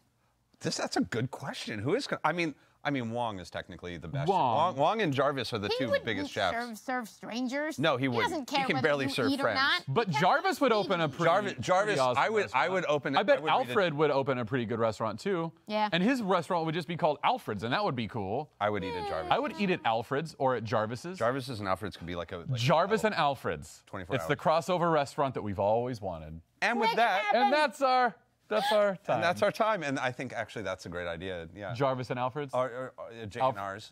Oh, J&R. J&R's. That's J&R's J- Diner. A? J&A. J&R's. No, What's the J&A. R? What's the R? Oh, I don't know. Ralfred? It's Jarvis and Ralfred. Ralfred? J&A's. This has been our J&A's. 5-minute topic here on the Wednesday Club. You can see us every Wednesday on twitch.tv/Geek and Sundry and on Project Alpha. I'm Amy Dallen. I'm Taliesin Jaffe. And I'm Matt Key. And now we're all hungry. Now I just want to go in J&R's. I was thinking of JR, I think. KB Tibbs says, I'm the very best at what I grill. And what I grill isn't very nice. Your restaurant review was going well for about half of it. Okay. So I didn't AJ's. put the likenesses in there, Ooh. man. It's gonna Jay and kill me. Pickering says, I still say Shazam opens the Lightning Lounge and serves Oh, Coach that's really Solomon. good. Oh, Billy that's Batson's funny. battered. Billy Batson's battered Halibut? halibut. Billy Batson's battered beef. I'm trying to see if I can finish the alliteration. Beef finishes it. Yeah. Billy Batson's battered burgers. Burgers. Thank you. Yeah. Yeah. Battered burger bar. Yeah. Battered Burger Bar. Yeah. The taste. Battered of Burger Atlas, I and don't Beer know. Bar. I'm trying to think of some Billy bad- Batson's Battered Burger and Beers Bar. Yeah. They Oh, Beast eventually. Burger Bar from Jeff M. Well done. Animal Man's Vegan Bar, Fuffy Butt. Oh yeah, that's solid. Oh man, the chat is filled with really good suggestions. Yeah. I'm trying to think what, if kebabs anything, we've from neglected to share with you all from her. 31 Iceman flavor. Oh, it just skipped. I would didn't see say I would eat at a Squirrel Girl pie shop. At a what? Squirrel Girl pie shop. Yes. Oh, yes. Mm-hmm. Squirrel Girl in a pie shop? Yeah. All right, we got 2 minutes left. We should probably... Yeah. Are there any other I didn't comments see or questions any for the? questions. Oh man, there's a lot. People have a lot of really, really good. Fing Fang Foom, canonically a chef? That is a question. I don't know. think so. I'm going to look that up though. I'm very excited by this. I also think Machine Man possibly is canonically a chef. Just a very good one. Garth McMurray, Galactus would have a great all-you-can-eat buffet. Oh, snap! Wow. Wow. Yeah, Wow. that's. We went down It to- would just be called Hungers. Yeah. Yeah. Or The Hunger. Yep. I- That's horrifying and great. They're all planet-themed dishes. And yeah, then no- the unlimited drinks would be the nullifiers. Sorry. I just have to one-up it. I'm so sorry. Oh, my God. It's so funny. What's in an ultimate nullifier? Well, that's the house. Speaking of the House of Secrets, I would imagine that would just be like a heavy mixed grain. We used to have this stuff called Death Punch at Ren Fair, which was just a mixture of all clear grain alcohol that we could get a hold of. What? And then you add in fruit. And then you would have a Dixie cup specifically because you had to finish the Dixie cup before it ate through the bottom. What? That sounds like a It is drink. legitimately. That sounds It like is a legitimately a miracle I'm still alive. That's not the first time that's ever been said. No. Death Punch, man. Thank you guys for coming on this topic today. Thank you for She's teaching- been one of my heroes for years. I was I'm looking so, forward to this like, all week. Like this Same. was like this was my whole week. It's what I texted you. It's like I'm not going to have a lot to say, but I cannot wait to learn. Oh man, I had so you. much fun like going back and reading some of like the books of my youth. Your ute. My youth. Well, Liz, question: can we say what we're doing for next week, or is that locked It's down? still locked Is down. that It's still locked down. We're Next holding? week's- Okay. Next week's might be crazy pants. yeah? Next week might be awesome, but I don't know. We can't really say any. Or it just might be us, which is pretty cool. Whether or not the show itself will ever No, the show will be terrible no matter what. No we matter do. what, it's just gonna be us rambling. have a special guest. We We may might, have we may have a pretty cool guest. So kind of a cool guest we're waiting to see if they lock down. if the planets align. I think they will. So stay tuned for that. Thank you for taking us on a tour of No, I'm so Severin. excited. I'm gonna remember I really 7 do more want things later, to get but that I love book. like it's so great. And Because she really is like like she kind of is a time capsule for a very major period in comics history. So anyway, we're getting the wrap-up sign Yep. from producer Liz. So yeah, we're gonna take a quick break and come back for What's the show that you do? it's called Weave! Weave, And then weave, Liz weave, is gonna weave. do the third part of her story, and we're so excited that we get one more week because she's an amazing gem, and we're gonna have so much fun. Love Eliza. Stay tuned for Weave, tuned and for we'll Weave. see you next week with a great show, no matter what. Same Nat time. Same Nat channel. Did you say Nat? or Nat, Matt? because it was Nat Man. Oh, Nat.